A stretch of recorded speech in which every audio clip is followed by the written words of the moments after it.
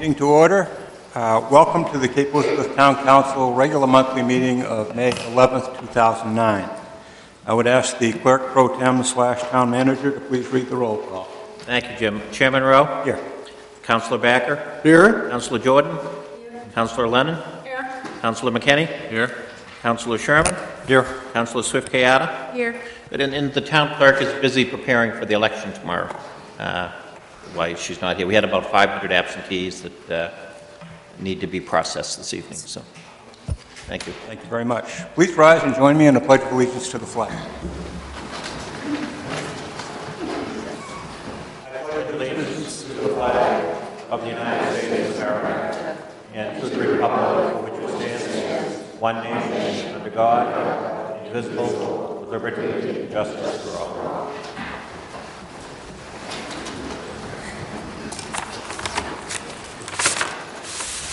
Thank you. Town Council reports and correspondence. Ann? Thank you. I have two things to report. One is that we had the final meeting of the Communications Committee, subcommittee this afternoon, and we will be, that's the committee that has to do with the town website, cable TV policies, and so on and so forth. We will be providing a report to the rest of the council. There will be two items coming before the council at the June council meeting. So, and then secondly, I just wanted to report that from last Wednesday until yesterday, I was at the National League of Cities meeting in Louisville, Kentucky. It was a meeting on risk management training program, and it was really excellent to get together with municipal officials from all over the country. It was very productive. Thank you. Thank you, Ann. Other reports and correspondence from the councilors? I have mentioned several times over the past couple of years that our town's youth sports programs as well as our school athletic programs have embarked upon a program called Sports Done Right, which is sponsored by the University of Maine. This initiative was to establish a culture in town in which sportsmanship, opportunity, education, health, personal development, and fun can all become on an equal level with wins and championships. Following a rather rigorous and candid self-assessment process and a goal-setting process, I'm very pleased to report that the Sports Done Right visitation team, which came to town this past week, is recommending that Cape Elizabeth become certified as a Sports Done Right community. School board member Karen Burke deserves much of the credit. She was the leadership glue, if you will, that held this process together during a time of transition in administration in both the community services and our high school athletic department. So we look forward to great things there. This is the first step, and I think already, whether coincidence or not, our high school boys varsity basketball team won the good sportsmanship for the first time in my memory this past year, which I think is really something. Any other reports, correspondence? Town manager's report? Yes, thank you, Jim. Just wanted to mention that one of the stories on our town website is a follow-through on the municipal budget process, and specifically, it relates to streetlights. And the chief of police has been working to implement the new street lighting policy that was adopted. And there's a list of about 100 streetlights on the website that are due to be turned out. I'd encourage everyone to look at the list, and if they have any concerns, to let the chief of police know. But this is in keeping with trying to have more energy conservation as well as savings of street lighting costs. So I encourage everyone to look at that list, because my sense is when the lights are removed, we'll be hearing a few comments at that time. So better to hear them earlier rather than later. So thank you. Thank you, Mike. Have a review of the minutes of the meeting held on a special meeting on April 30th, 2009. Do I have a motion? Dave? So moved. Second. Moved and seconded to approve the minutes. Discussion on the motion? Errors, omissions? Seeing none, all in favor? Votes unanimous. Thank you. This evening, we will be the first item on our agenda is a public hearing regarding the proposed zoning amendments for the BA zone in town. I'd first like to allow Ordinance Committee Chair Sarah Lennon to provide some opening comments. Excuse me, Mr. Chairman, I'm sorry to interrupt. Did we have the citizen opportunity for discussion items? I'm sorry.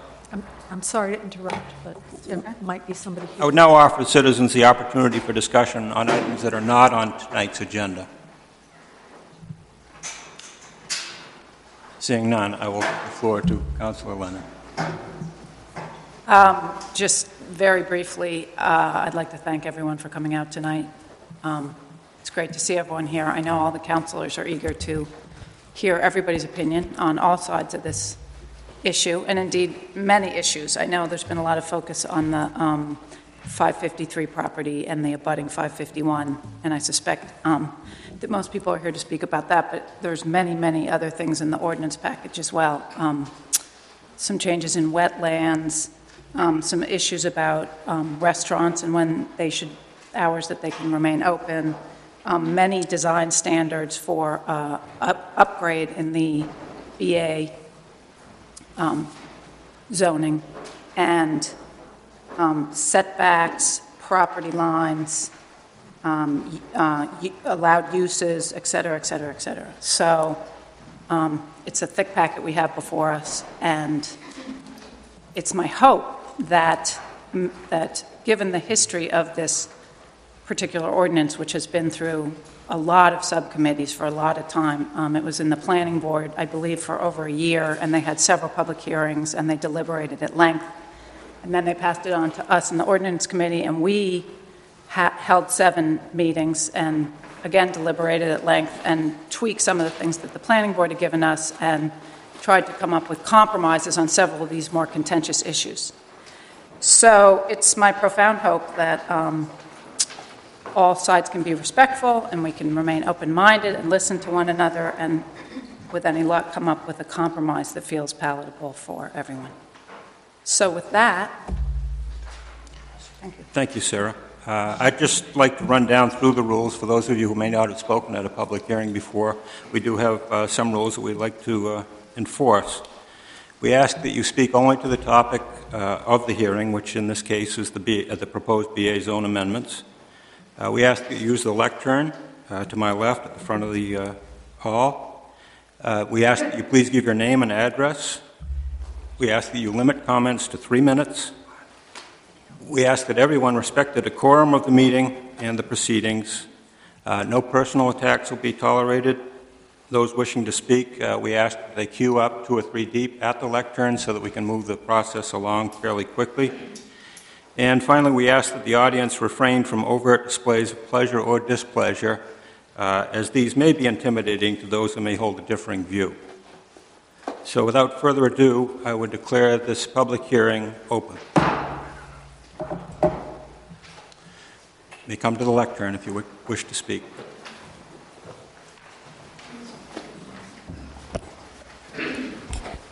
Good evening. My name is Lynn Beal. I live at 1 Crescent Road, Cape Elizabeth. I'm one street removed in back of Irving Gas Station, for those of you who don't know where it is. I have to say I was very pleased when I saw that 553 had been refurbished in the manner it had. It really added and enhanced that whole area, and I was very, very pleased to see that being done.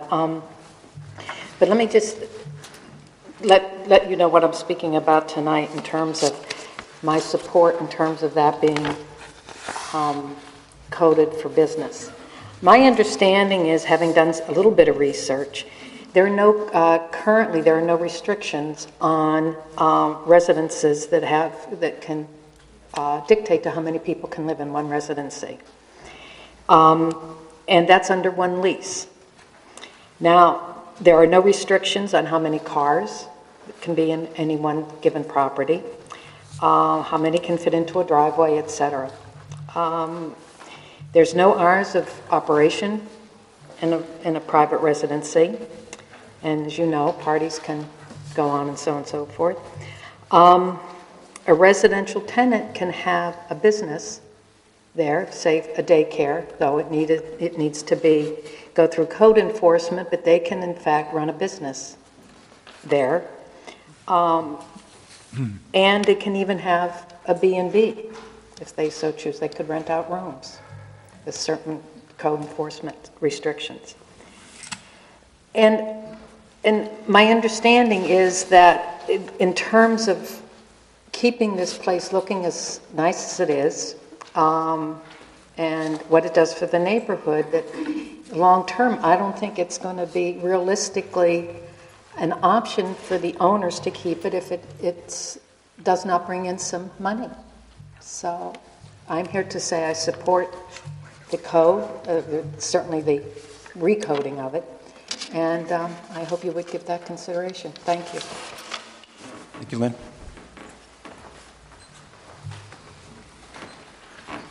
Good evening, Joseph Foley, 511 Ocean House. I've written to you all, and I just would like to take a few minutes just to highlight a few things. Firstly, I'd like to thank the members of the Ordinance Committee, Councilors Lennon, Backer, and Sherman, for their very deliberate and thoughtful review of proposed amendments. I attended all of their meetings, and I came away with a feeling that they were very sensitive to the concerns of all the residents of our town. I strongly believe that the respect and the integrity of the adjacent residential neighborhoods must be maintained.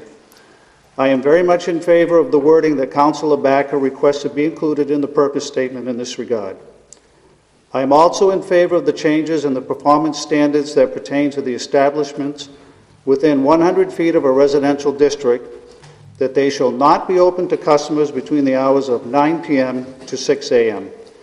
No seating, service, or other organized gathering shall be allowed outside after 6 p.m., and no alcohol shall be served outside at any time.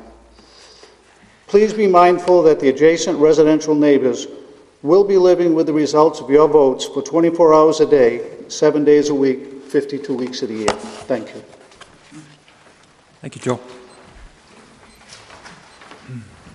Good evening. My name is Chris Straw. I'm at 557 Shore Road, and I want to talk about the Business District A proposed amendments. I'd like to begin by saying I think the design portions of the amendments are very well thought out, and I'm greatly in support of them. Although I think the problem here is that the devil is in the details. I'm going to start by just addressing some minor drafting errors that exist in the proposed amendments.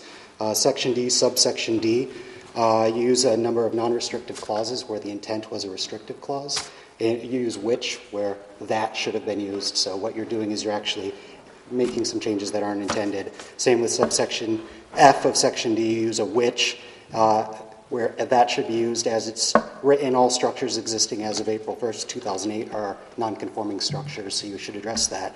Finally, subsection 3, as drafted, requires site plan review for all developments. Again, a which is used where that should have been used, and then an or is used shortly thereafter where an and, I believe, was intended. So I would ask you to address all of those before actually deciding one way or the other on this proposal. My substantive concerns are the fact that the purpose is that this is supposed to be a pedestrian-friendly area, but you're moving gas stations and repair facilities from conditional uses to primary uses. That's going to allow any of the properties on Shore Road to turn into gas stations with very little input from the community and very little oversight from the planning board. I don't think that is necessarily what was intended, but my reading of the statute would allow that. I don't think that gas stations or repair facilities should fall into that category and should be moved back into conditional uses so that we still have some input onto this topic, especially given the fact that it's directly contradictory to the stated purpose of the area, which is pedestrian walking and serving the local community. Finally,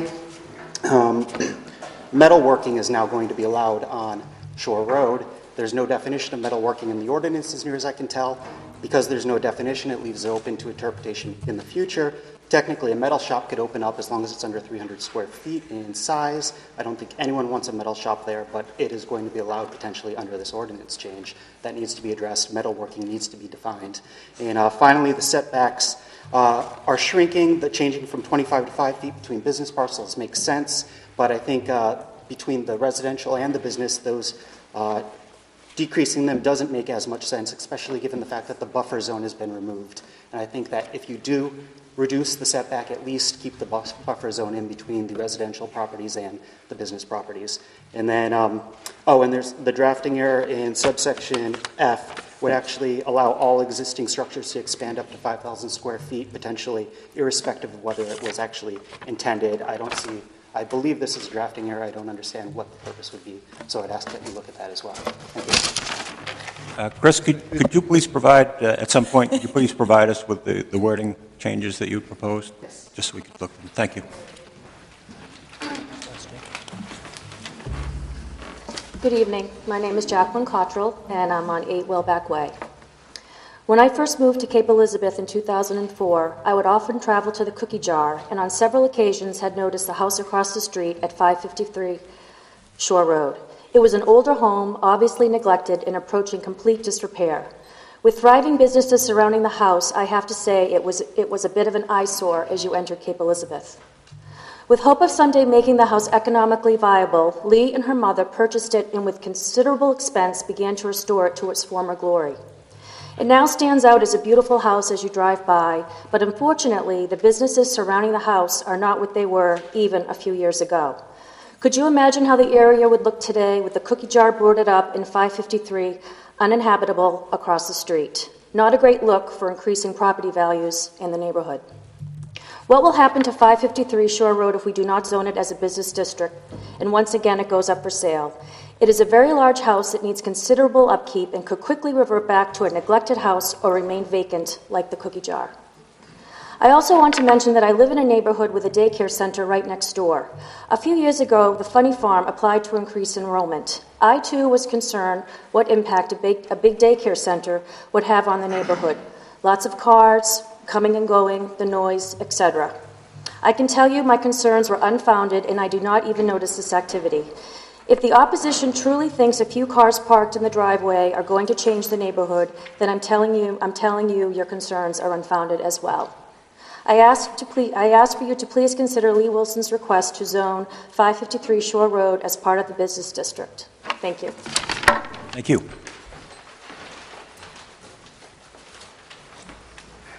Hello, Julie Barnes, 84 Ocean House Road. My husband and I are the lessees and proprietors of Rudy's of the Cape. I'd like to thank you to the council and community members who have taken the time to visit Rudy's recently in an attempt to better understand some of the amendments put forth tonight regarding the BA zone. My husband and I commend the Ordinance Committee for the thoughtful proposal before you tonight.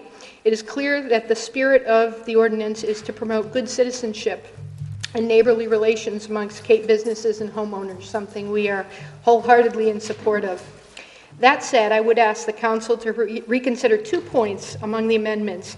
The first being the option for a restaurant to serve until 10 p.m., and the second being the elimination of the provision for no more than 8 seats at a counter.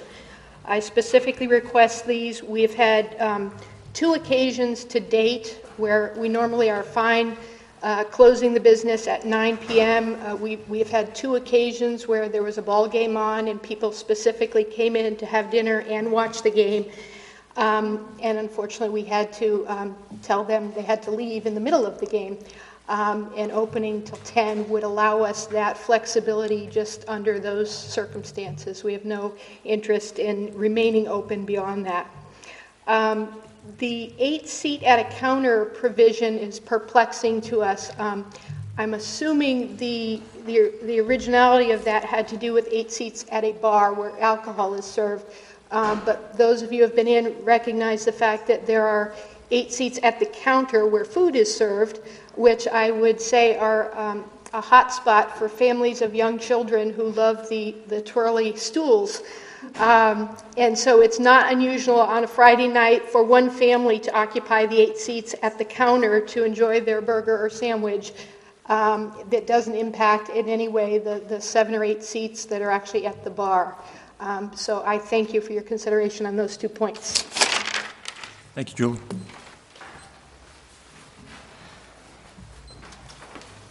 Hi, I'm Mary Page, and I own Rudy's of the Cape, 517 Ocean House Road, Cape Elizabeth.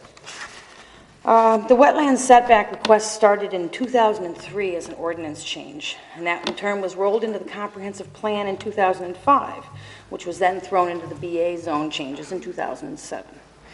The one stipulation regarding any of this was that the BA zone hooked to city sewer, which we did. We hooked to city sewer in 2007 as a substantial cost of $10,000. And this change only affects Rudy's and Jordan's. I know that there's someplace over by the cookie jar that it might affect. I'm not sure which one that is. We were told that the only way that our business could change was that we had a site plan review in place by Maureen and Bruce. For countless years, we were told this. In 2007, we hired Pat Carroll of Carroll & Associates. We had our site plan review. And it is, again, a substantial cost of $15,000. He worked with Maureen and what he wanted and what was to be done and how it was to be done. It was dictated. With the expanded hours, the outdoor seating, the expansion plans, everything in place. When we submitted it to the planning board in 2007, it was rejected because the BA wetland zone ordinance was not changed yet. That wasn't in place. So in February of 2008, I came before the town council, it was given to you for you to fast track it. And Michael, you also helped me with that to say, we need to have this taken care of. It does reflect on the two businesses in town. And it was a year and a half ago. We submitted the changes. We wanted it to be in place for the summer of 2008. Now we're coming into 2009. We met the stipulations. We met the criteria. The BA wetland setback needs to be implemented. And as for the BA zone changes, from the February 27th, 2009 forecaster, and I quote, "Special rules have been placed on some uses on lots within 100 feet of residential property and on lots smaller than 10,000 square feet. Only 3 properties in the BA zone are smaller than 10,000 square feet. Kettle Cove Dairy, the fire station on Shore Road, and 553 Shore Road. No buildings in the Shore Road zone could be farther than 100 feet from a residential property." Some committee members said that the lot size restrictions invoke spot zoning, a method on the rezoning one property at a time, which is not legal in town, but agreed that it was the most convenient way to restrict something like a loud late-night restaurant from being opened at 553 Shore Road. Under the zoning changes approved by the committee, restaurants on smaller lots of 10,000 square feet must close by 5, and so on. These changes would allow businesses as usual to continue at the Good Table on Route 77 and prevent Rudy's from serving alcohol outside under these restrictions. These restrictions were not even issued when we had been dictated what our site plan review was and when it was submitted. This is spot zoning, and apparently it's not legal. And they really need to be, they need to be rewritten, and maybe with the help of the business owners, we could accomplish that. Because again, this only restricts Rudy's and Jordan's. Thank you. Mary? Excuse me, could you increase the volume? It's difficult to hear back here. I can't. Maybe they can from the Karen? control room. Yeah, it also, underneath that, could you turn up the volume in the hall a little bit? Good. Also, the seats in the front, under that overhang, it tends to absorb the noise and you can't hear anything. But those of you underneath that overhang, I think you hear too much. Thanks, Karen. Hi, my name is Elizabeth Monahan. I'm a small business owner and also an owner of one of the properties very close to 553 Shore Road. I'm here for 3 points. I want to express the highest and best use thought process, the impact of 553 that it would have on the neighborhood, and also to be a small business owner, encouraging small business owners to be able to do business here in Cape Elizabeth. First of all, the highest and best use. I was a member of the zoning board for a number of years here, and I know how important that is when you look at properties and having the highest and best use. When you look at the location of this particular property, it is surrounded by business influences. And if you take the beauty of that home and you put it into a residential, back to the residential type of idea, it really isn't appropriately to be used as a residential at this point in time, because you've got the cookie jar across the street. Hopefully that will open up soon. You've got a place for people to fix cars, and you've got of course you've got the public safety right there, social and mental health building next door, an apartment building, and the building that I own, 537 Shore Road, the Cape Shore Day Spa. I just think if we are just simplistic in thinking about what type of impact this particular property and the use that they want to have with 553, it's a no-brainer. It's the highest and best use of that property is to have a small business and possibly an antique shop in there. Second of all, the impact, and oftentimes with impact people think cars and people and interruption of neighborhoods. And I can tell you right now that my property, 537 Shore Road, would be very, very similar to the type of property that they are suggesting that they would like to have. Cape Shore Day Spa is a hair salon and spa. And their hours of business is about 10 to 7, 6 days a week.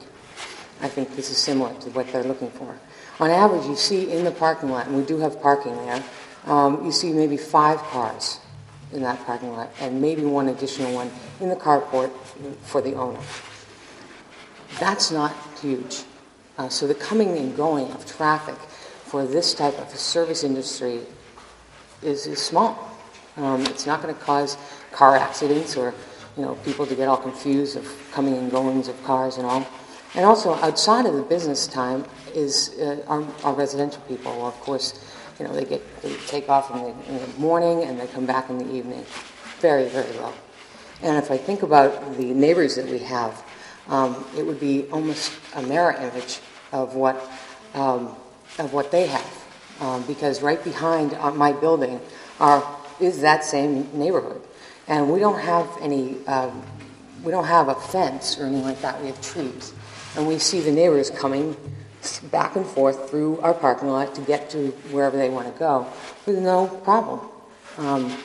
There isn't any sound problem. We have never, since 1996, since we've owned it, we've never had our neighbors. I have to ask you to wind up, please? Yes.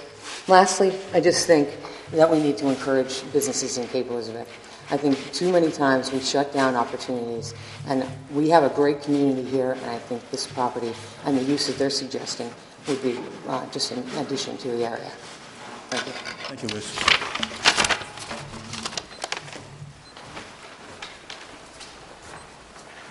Good evening. I'm Peggy McGehee with Perkins Thompson, and I've been asked by Mr. Sanford and Ms. Wilson Sanford, and also by Ms. Waning Nicholas, to speak to some of the legal issues and some of the factual issues in the 2 issues. I'm going to confine my comments to the one that's before you right now, given that there's been a lot of confusion. I know that they've been working hard to be collaborative and appreciate the time that the counselors have provided and the care, but this just seems to be a piece that they wanted to address.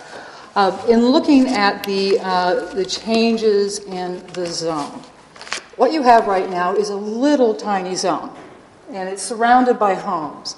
And it is a neighborhood zone right now. What your standards the changes you're considering are going to reduce the protections they have.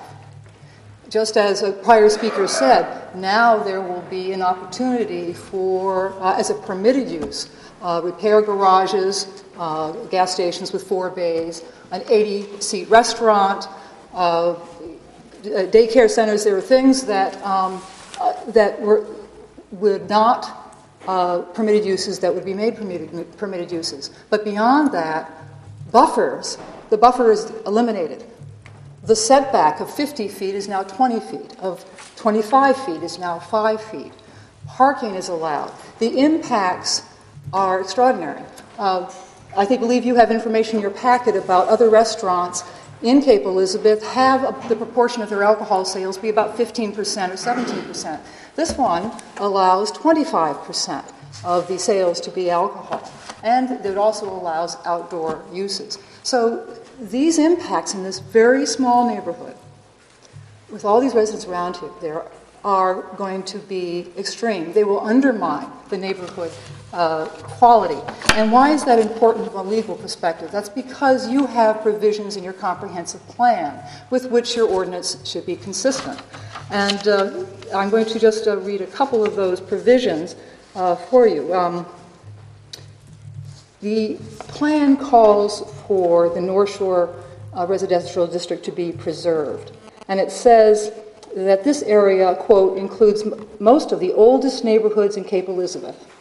And, quote, the lots are tightly clustered and reflect densities common during the early 1900s, and it's zoned for the densest residential development. Now, of course, commercial being right next door is going to be a much more intense impact.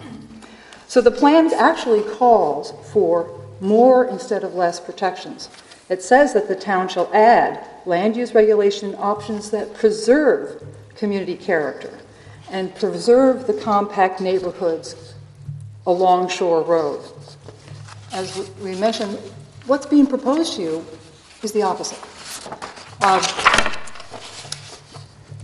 The comprehensive plan does go into no significant expansion of the business area. We can talk about that when you bring that issue forward. But the bottom line is the integrity and the preservation of this neighborhood is paramount in the comprehensive plan. Your zone is fine. It's not pressing its boundaries with use. The cookie jar needs to be sold. So it's not a need that is compelling, so that would justify these kinds of extreme exposure and vulnerability for the residents. Thank you. Thank you, Peggy.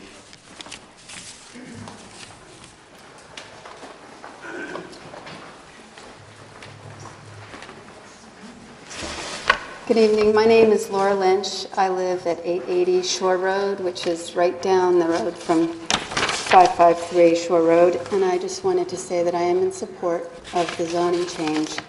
I think it would be a good addition since there's other businesses in the neighborhood, and I think it's also important for Cape Elizabeth to support as a community local businesses. That's it. Thank you. Thank you, Laura. Hi, my name is Ann Bosworth, and I live at Old Fort Road, about a mile down the street. I've also lived on Cottage Farms Road, which is right around the corner from 553 Shore Road. And my husband and I wanted to show our support for the rezone. We're hoping that you'll be flexible with it, and we are excited that business zone could potentially sort of be what it is now, a thriving business where you see people walking around there and the kids riding their bikes to and from the local businesses, and it's nice to see. It's a nice entryway coming into Cape Elizabeth, and we are fully in support of it. Thank you. Thank you, Ann.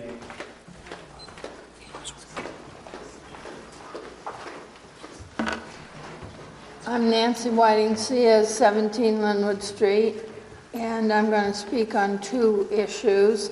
The first one is the B&B on Shore Road. I know many lovely towns that have B&Bs right in the middle of their neighborhoods. Camden comes to mind as one. I think it would be very nice to have a B&B in Cape Elizabeth, and I do support that idea. I would only question that you take a look at the parking situation. I know that house very well, and I would be a little concerned about the parking there. The other issue that I want to mention is Rudy's Restaurant. I very much love Rudy's. I go there very often, and I want to support whatever they're asking for. Thank you very much. Thank you, Nancy.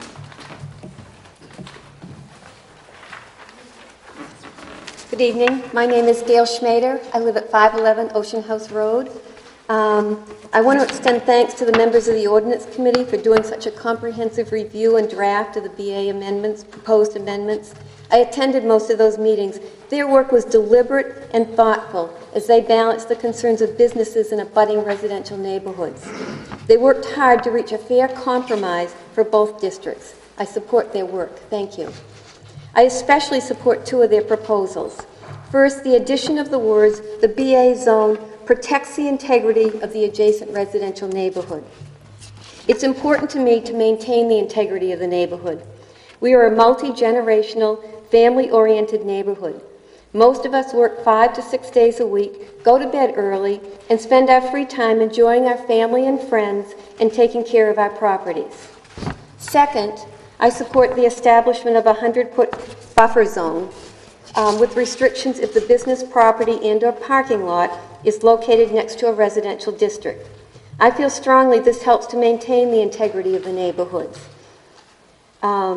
Closing between the hours of 9 p.m. and 6 a.m. makes certain the noise from patrons and cars leaving an establishment is curtailed at a reasonable hour for the abutting neighborhood. Also, if an establishment holds a liquor license, allowing no alcohol to be served outside and limiting the hours of outside service of food to 6 p.m. is respectful of neighbors' windows and doors that may be open, and of the time that neighbors may be outside relaxing with their families. It's very important to me that our neighbors, especially our children, not witness alcohol consumption outside. Please continue the work of upholding the integrity of our residential neighborhoods in the abutting BA zone. And thank you very much for your service and commitment to Cape Elizabeth. Thank you, Gail.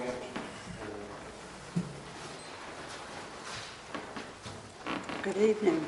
My name is Fern Orr, and Jack and I have lived at 505 Ocean House Road since 1957. You'll have to bear with me because I have an allergy and I'm finding it difficult to talk. But I do want to ditto everything Gail has just said. Thank you. Fern.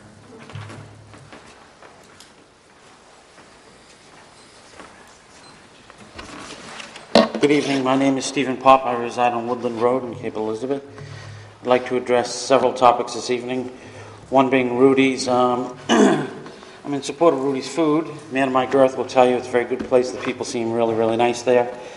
However, I don't live close enough that I feel, and I'm not about to speak appropriately on any changes that they need. I would like to address, however, and oppose the changes to the zoning of 553 Shore Road. This is not about fulfilling a dream of opening a pottery shop or a quilt shop or, lifelong business dream. Basically, that would be handled under our home occupation or our home business clause. That's easy, couple $100, 2x2 foot sign. Nobody can stop that, not even the highest court in the land. Highest and best use isn't at issue because the property was purchased at a low, low price. It was purchased at a very, very low price, and the parties that did purchase it were well aware and familiar with the town, and they purchased it. Basically, they know that they purchased it as a residence and not as a commercial property. We've had enough bailouts in this country for people, when it comes to, oh, geez, now I can't make it. But basically, I did pay a visit to Augusta, and I found Augusta very, very nice. The governor kept inviting me up after I hosted him several times at the Maine Military Museum with Lee Hummerston. So I was instructed to do this by some friends up there. To whom it may concern, as instructed, this letter is to serve as a legal notice, and this statement is to serve as a legal notice to any and all elected or appointed town officials of the town of Cape Elizabeth, Maine. I, along with other citizens of Cape Elizabeth, have great concerns regarding the already dangerous traffic situation on Shore Road, on the Shore Road area between Woodland and Charles Roads. This is a major question, as there is a major question as to the zoning status of 551 Shore Road. Recent public statements by the town manager and zoning officials leave the legal clarification and active status of 551 Shore Road unclear. This questionable mapping error, along with the long-standing efforts of the owners of 553 Shore Road to change zoning from residential to commercial status, could create even more commercial business than discussed at previously held public meetings. That's critical. Percentage-wise, this could be no doubt the largest increase of commercial business and traffic in Cape Elizabeth's history, if you check it percentage-wise. A major traffic study should have been done long before 553 Shore Road made application to even rezone. It just should have been done, period. Local residents who are very familiar with this strip of road find it awful harrowing to navigate. This sidewalk-free area possesses a history of accidents, near accidents, speeding, and other safety issues. The issues, status, and wishes of the owners of 551 and 553 Shore Road no longer have any bearing with regard to the actions you must take. Safety is the paramount issue. A rush to vote or a change of any kind cannot take place until there is a new, full, professional, comprehensive traffic study and public hearing. The job of a town official is to protect the safety and well-being of all of its citizens, not the financial interests of a few. In closing, after being notified of public safety concerns, you must take immediate action to protect all parties involved. Please let me remind you that in the future, if a major accident occurs causing injury or fatality, the town and you personally may not be protected from litigation or personal loss. Thank you. Thank you, Steve.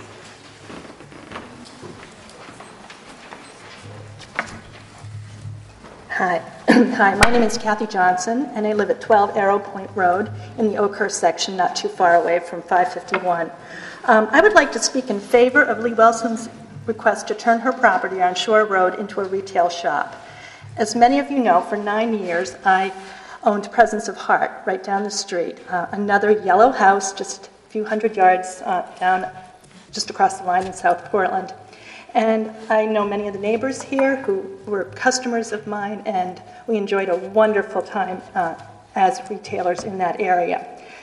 Even though it's been 3 years since I closed my shop, I still every day have people say, I miss your shop, you're a valued asset and something that we really needed and valued in our community. Before I opened my shop, I often thought what a perfect building the beautiful yellow house across the street from the Cookie Jar would make as a retail space. Had it been for sale at the time, I would have pursued the same path that Lee is pursuing now. It's kind of ironic, but I always looked at that space and I said, oh my God, that would be such a gorgeous shop. I want to assure those who have concerns that gift shops make wonderful neighbors. You can ask all the people who abutted my space at 463 Cottage Road. The hours are basically 10 to 5. The customers are friends and neighbors who enjoy pretty things and will appreciate the attention to detail that Lee will bring to the gardens, her merchandise, and the building itself. Shops like mine and the kind of shop that Lee wants to open are the backbones of what makes small towns special. They're a great place to greet friends, to discuss last week's school board meeting, and a great place to find a unique gift. The small businesses are closing everywhere in this country, and to me, someone who has the vision and the fortitude and wants to actually do this, I take my hat off to Lee. The space on Shore Road offers a perfect little retail oasis for those of us who live on this side of Cape Elizabeth. While we still hold out hope that the Cookie Jar will reopen as the cornerstone of this retail area, Lee's shop will be a wonderful addition to this quaint stretch of Shore Road. In this time when so many small businesses are struggling, I applaud Lee in her vision to turn this beautiful building into a shop that we can all enjoy. Lee's excellent sense of style and beauty will be a huge asset to the area. Please give us all the opportunity to enjoy her shop. Thank you. Thank you, Kathy. My name is David Sanford. I live at 1 Charles Road. I have 2 points that I'd like to make. The first is this. There are clear differences between what is permissible in a business district and what is permissible in a residential district. In a business district, you don't stand outside and complain to a restaurant that you don't like the odors that are being vented out through the kitchen. In a business district, you don't complain to a retail shop that there's too many cars coming and going, too many people there. In a carpentry shop or a furniture shop, you don't get to stand outside and complain that you don't like the noise of the power saws. In all those instances, that kind of behavior is what is expected in a commercial district. And as you probably know, the three examples that I use are directly drawn from what is from the package that's being submitted as allowable uses for this district. Okay, fine. Then we come to 553 Shore Road. It is now a residential property, and it is Lee Wilson requests that it be changed to a business property. The difficulty to me is relatively simple. That huge structure is embedded in a residential area. I sent all of you yesterday 4 photographs that I took the same day that show that there is incredibly little space between 553 Shore Road and Jane Wayne Nicholas's property at 551 Shore Road on one side and our property at 1 Charles Road on the other side. There is not even 15 feet between the property boundary at our lilac bushes and the back of 553 Shore Road. You couldn't even get a dumpster into that property if you wanted to use it as a restaurant. The cost to the residents of the area is simply too great to allow it. It just is. It's not personal about businesses. It's not about Lee Wilson. It's about this being an utterly inappropriate structure, inappropriate property to be used as a business. The cost to us, all the abutters are opposed to it. The abutter on the north is opposed to it. The abutter on the south is opposed to it. The Freemans, who aren't direct abutters but live very close to that property, a few feet from our house, are also opposed to it. The neighborhood is opposed to it. We have collected 46 or 48 signatures from people from the neighborhood who are opposed to that rezoning. That's my first issue. The other one can be very quick. The fact is that once that property is rezoned business, it is a business-zoned property. If for whatever reason Lee Wilson chooses to sell it, then the fact that she wants to run it as a small retail shop is completely irrelevant. It is a business property, which can become an auto repair shop, it can be a veterinary shop, it can be all sorts of permissible uses. And those of us who live near that are expected to endure, in addition to the difficulties that come from it being a business property, we have to endure the fact that it could be resold. I have to ask you to please wrap it up, David, please. Wrapping it up. Thank you, sir. Thank you. Thank you.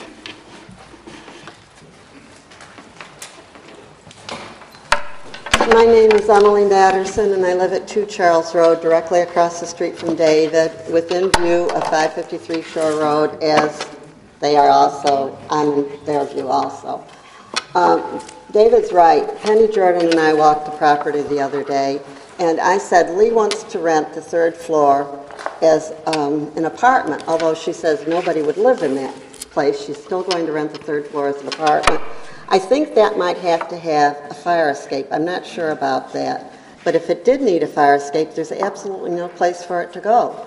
The back of the house is so close to David's property, and there's sort of a little, I think it's a bulkhead into the cellar.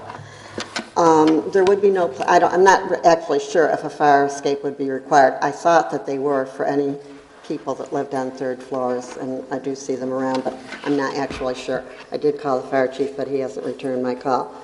In the zoning ordinances, it says the planning board must find that the proposal will be compatible with the surrounding neighborhood and have no adverse effect on the value of adjacent properties. This would definitely have an effect on the value of our properties. How could it not have? The people that are speaking in favor of this, none of them live in the neighborhood. None of them are within sight of this building. I would like this building too. I did used to visit Cassie's shop a lot. I liked it very much. I used to go to her home when she had the sales in her home. I would go to Lee's house if it were someplace else. I don't want it in my neighborhood, and none of us want it in our neighborhood. Nobody would want this in their neighborhood. None of you, and none of the speakers here tonight would want it if it were in their neighborhood.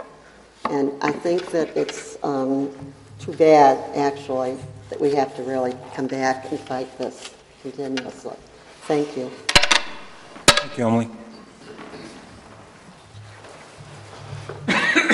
Hi, good evening. My name is Carl Best. I live at 12 Pondview Road, Cape Elizabeth. My property abuts the A zone on Ocean House Road. I've expressed my thoughts and gratitudes for your efforts on this topic in an email, and thank you for responding. But I did just want to highlight a couple things and emphasize my full support for the language contained in the sections involving the purpose, the performance standards, and particularly the design requirements that you put forth. I would just say that, speaking for myself, unfortunately, I feel that our neighborhood has already been compromised to quite an extent, and I, for one, would not be in favor of compromising any of these amendments as they've been put forth today, particularly those that relate to the 100-foot buffer to the critical wetlands areas, extended hours for businesses in residential areas, as well as outdoor seating. I would ask, and I know it's a difficult thing to strike a balance between residential privacy and the ability for us as residents to have these businesses close at hand and take advantage of that. But I would just ask that you be mindful that these are residential areas first and foremost, and I hope that they remain. Thanks. Thank you, Carl. Ask everyone to speak a little louder. I request if everybody could speak just a little bit louder. Sometimes the low voices are difficult to hear. Eric Hansen. I live at 7 Cragmore, which is right around the corner from the Shore Road property, 553. Rather than repeat what everyone else has said, supporting Lee's asking for an extension of BA zone, I will add, I ran by the property today and looked at the similar properties. I develop a fair amount of real estate, and today the restrictions, and Cape is sort of on a dead-end line. It really doesn't offer much for development. Most of it's small local businesses. In the area where Lee's property is, the property may look big. I think the porch sort of gives it that appearance, but I think it has about 1,800 square feet. Between the actual square footage of the property and the amount of parking there, in reality, that property doesn't lend itself toward, it's not going to be a Walmart or anything like that.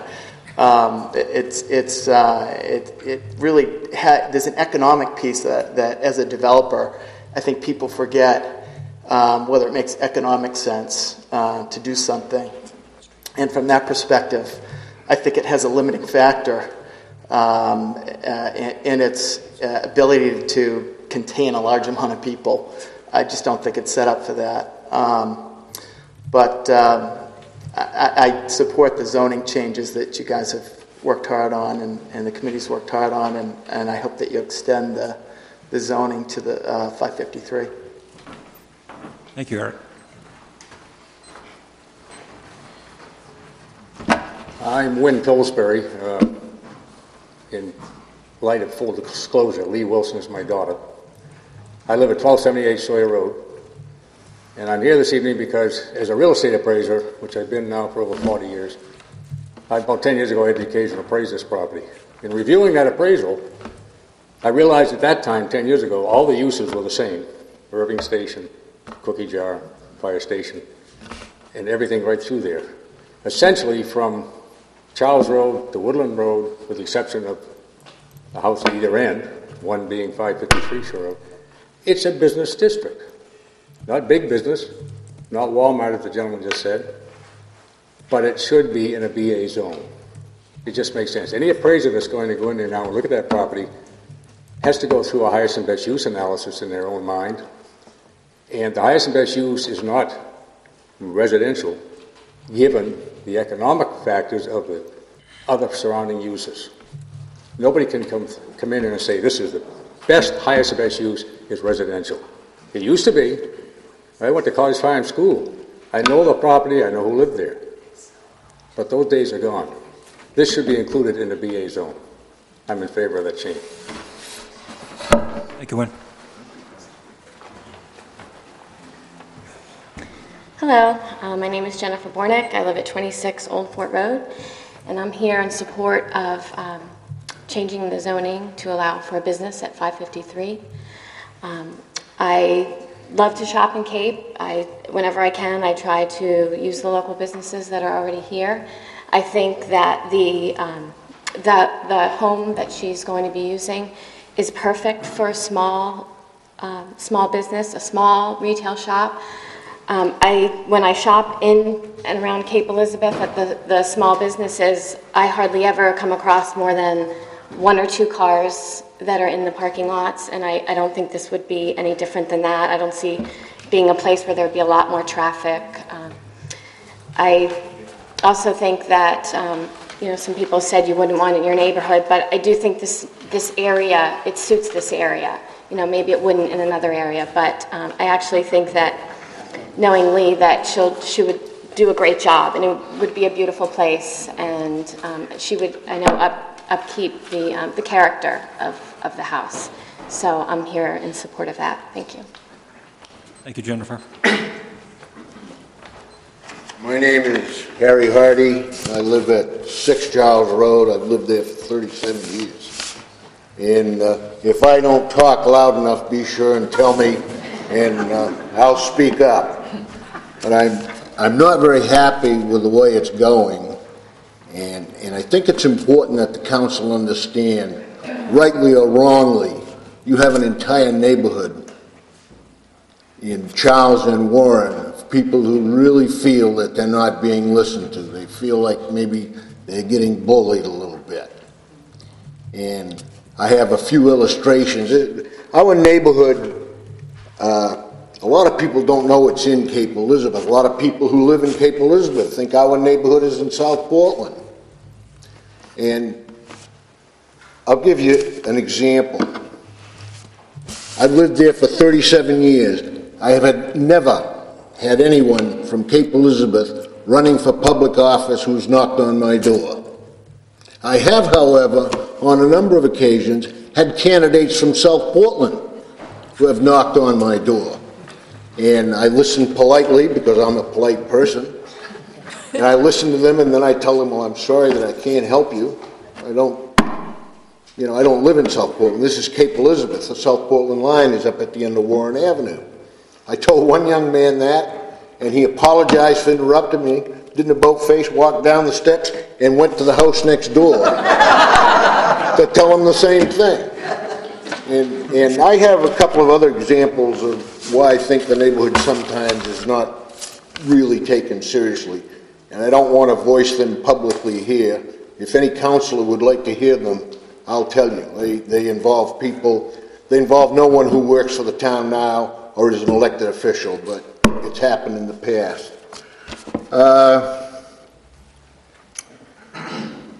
I've looked at all these letters on the town website in favor of and opposed to and there's lots of them. And I don't think there's anybody in favor of this who's actually within sight of that building. There's certainly nobody on Charles Road in favor of it, and I don't think there's anybody on Warren. There's nobody that I've talked to that's in favor. And one person came up and said that this building was surrounded by business. I suggest that person go and look again. That building is surrounded to the south by a residence, to the west by a residence, and to the east by a residence. The only abutting business is one that's across the street. There was a letter on the 25th of January. There was a letter that said, there was a letter to the town council about that rezoning. And in paragraph 2 of this letter, it said, people who disagree with the comprehensive plan or the planning board are being disrespectful. Well, that's not disrespect. That's democracy. And in paragraph 3, it suggested that anyone who disagrees is always free to move. They don't like what's happening. And the paragraph 5 of that letter suggested it's no longer viable as a residence. Well, it's been a residence for 100 years. It was a residence when it was purchased the last time. And why are we even discussing it? I'll try to wrap up very quickly. Please. I've been here 37 years. I haven't bothered you much, so I'm going to take a minute. Well, all right? We have rules to You abide can by. shut the mic off, but they're going to hear me. Harry? All right? Harry, we have rules to abide by. All right. And a dumpster. You're going to put a dumpster there? My neighbors, the Sanfords, if there's a dumpster in that backyard, instead of having dinner by soft music and candlelight, it's going to be headlights and horns. And I can't believe what people are considering them. I'm afraid I'm going to lose some good neighbors. I just want to briefly comment, Jim has let me do this. It's always good to see Mr. Hardy come back to public hearings. He came to one about 25 years ago, and as he was exiting the back door, there was a skunk there. He opened the door, the skunk sprayed all over him, all over the door, so it's always good that you have the courage to return.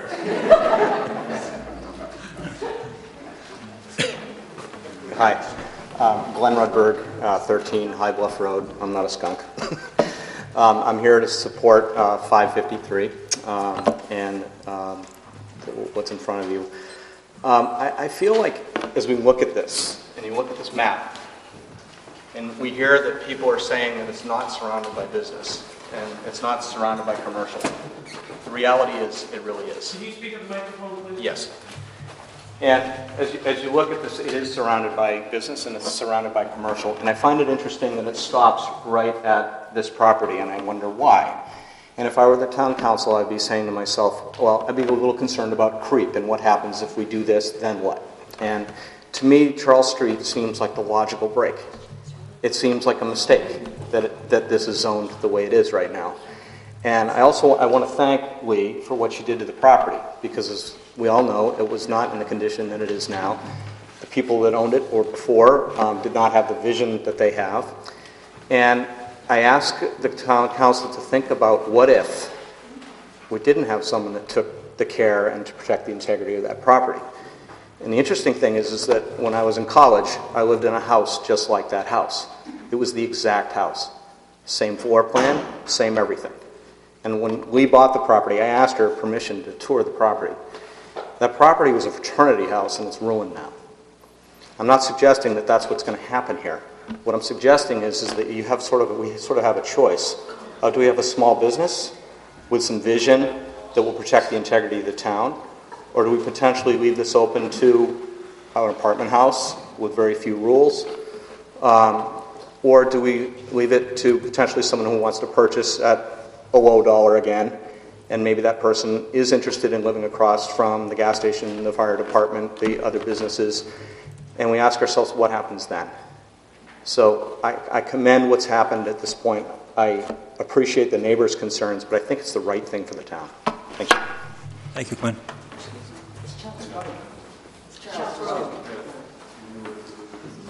Hello. Ann Clark, 618 Shore Road, very close to 553 and very much in support of this project. You know, people talk about this being a residential area, and I can certainly appreciate that. However, this is already commercially zoned. You have a fire station, you have a gas station, you have commercial buildings, you have Ann Veronica. This is what I consider, and I think is commercially zoned already. This is an area that a gentleman was talking about safety. There are sidewalks that go to Fort Williams and stop, and then there are sidewalks that go to South Portland. This is an area actually that is very safe for the children to walk. My daughter goes to Ann Veronica. She used to go to the Presence of Hearts, which is now closed. It is a very safe area. It has sidewalks all the way up and down. It's a place for the young kids to walk. I heard the safety issue, and I thought that is completely the opposite of what I thought, because to ride your bike or to walk, again, at Fort Williams then, on the way up 618, up Shore Road, they stop. So that issue I find actually just completely the opposite. Again, I very much support this. I very much support small businesses coming into Cape Elizabeth. I can't imagine not supporting this.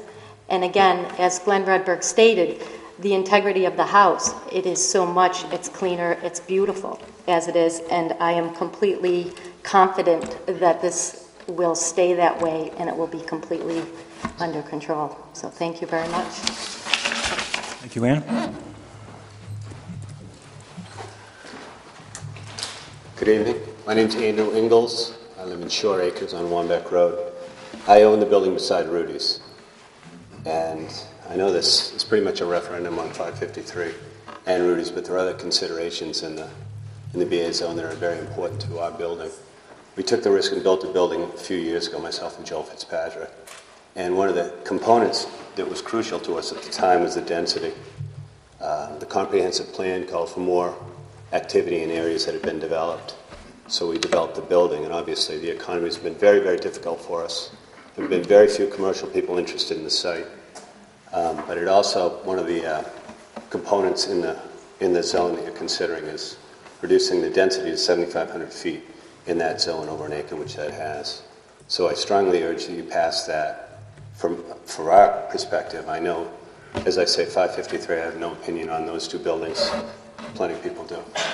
Thank you very much. Thank you, Andy.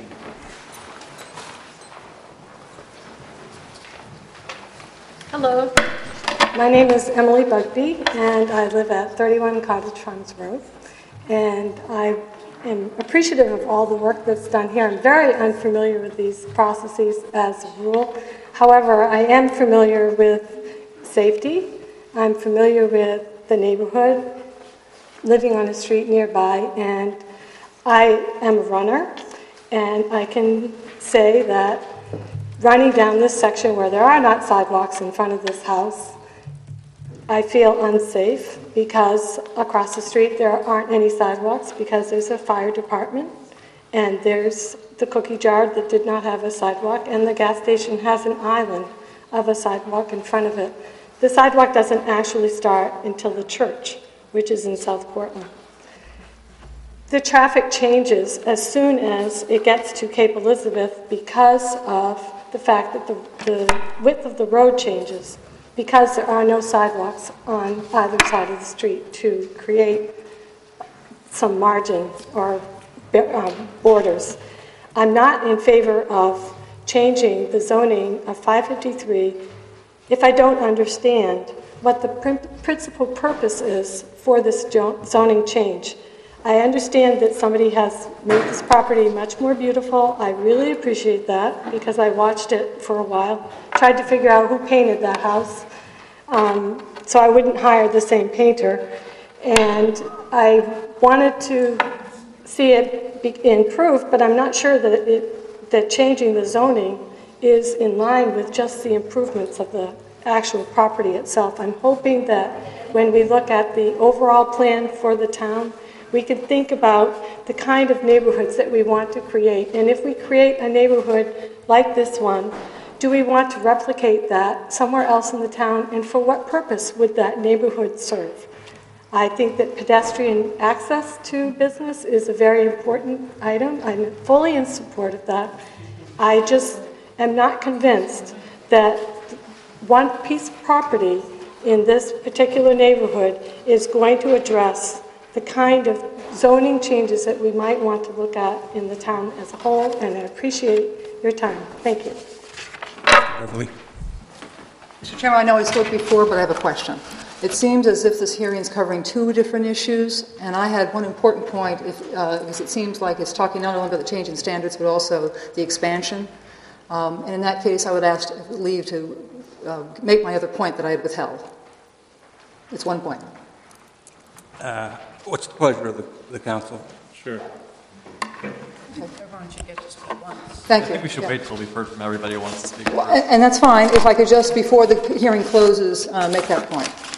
Thank you.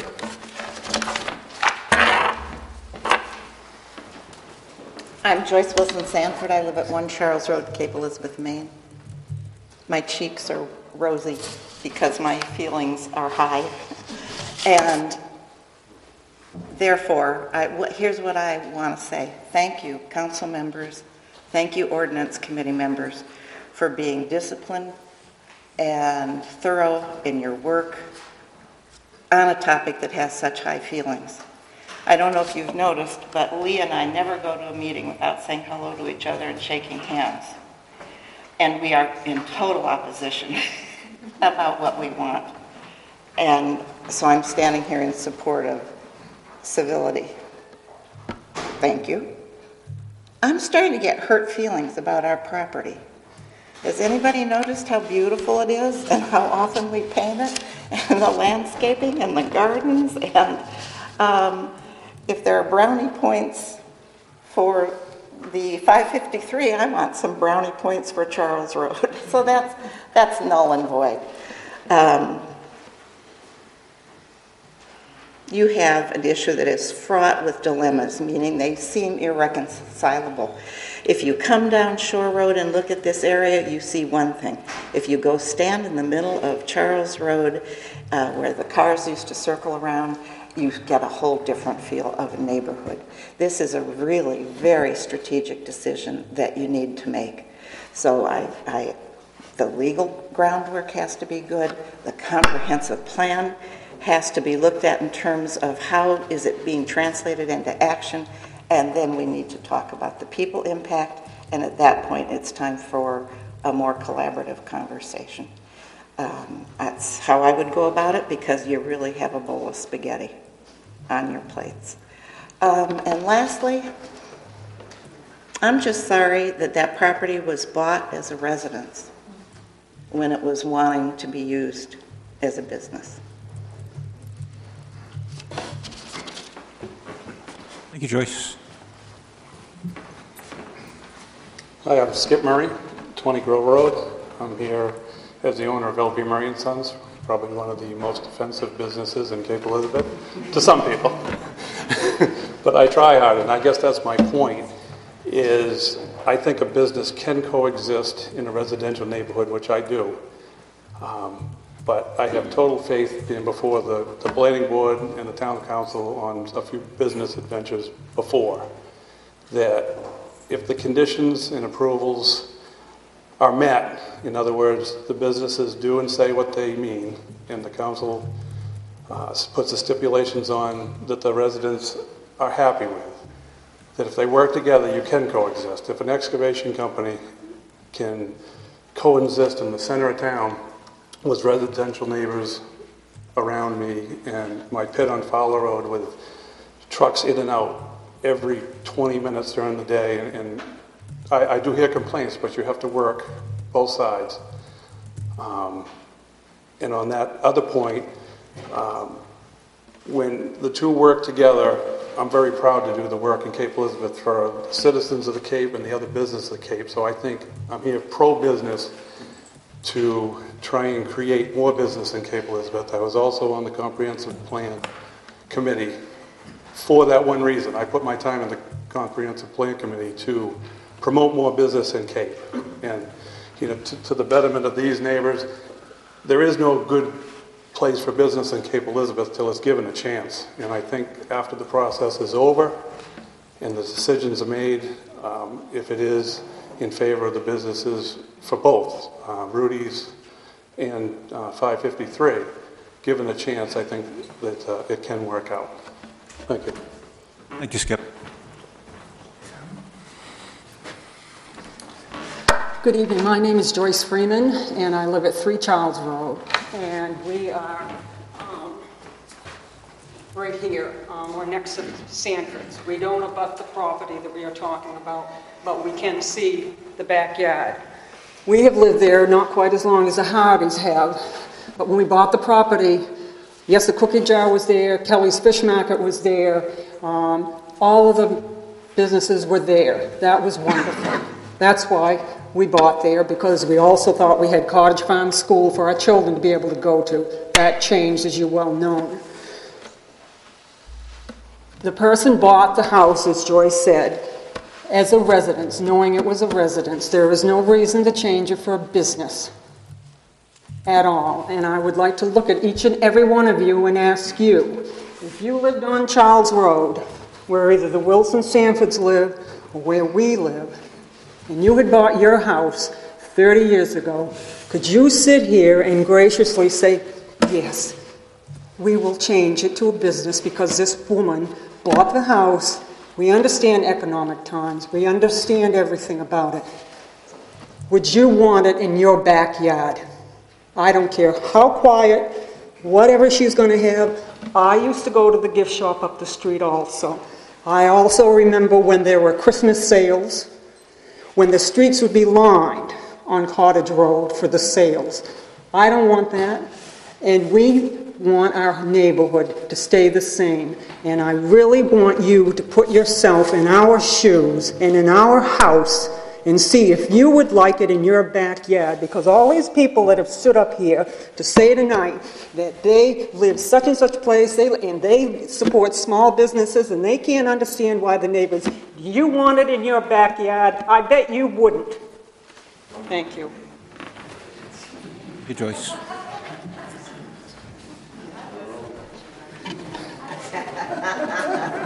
I'm David Freeman.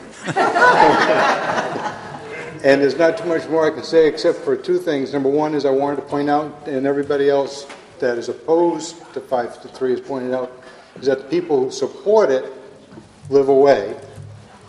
And the other thing is that the water has already been tested, and I don't know if you're aware of it, but it's been rented out periodically since she's owned it. And people have lived in it for periods of time, whether it be a week or she could better tell you how long. But we can attest, the Sanfords and ourselves, that some of the people who have rented it have not been very good neighbors, if you will. They've sat out on the porch. Now, here's what the problem is. The problem is the proximity of this building. The people that sat out on the porch were just sitting there having dinner, and of course, I'm sure they had some wine. And as the evening went along, the voices got louder. So 11 o'clock it was loud, 11:30 it was louder, 12 o'clock it was louder. Now, if I'd known that this can of worms was going to come up, I probably would have called up the police department and complained. But being a good neighbor, I kind of sucked it up. But we've already had the experience of people being in this building in a proximity to our houses, and in the summertime, at 9 o'clock at night, noise travels. There's very little traffic through there. And so I'm definitely opposed to this being rezoned from residential to business because of the proximity to our neighborhood and the negative impact it's going to have. Thank you. Thank you, Dave.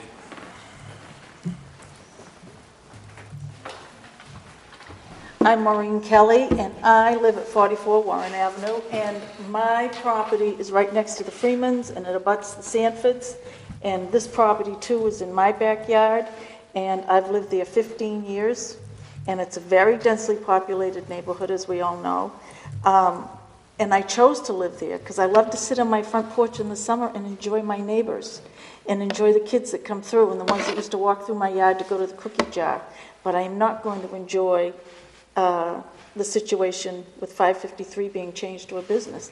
And what David and Joyce just said, I have to ditto everything because I heard the same noises escalating and the people were having a fun time, and I didn't want to be a bad neighbor, so I didn't complain either.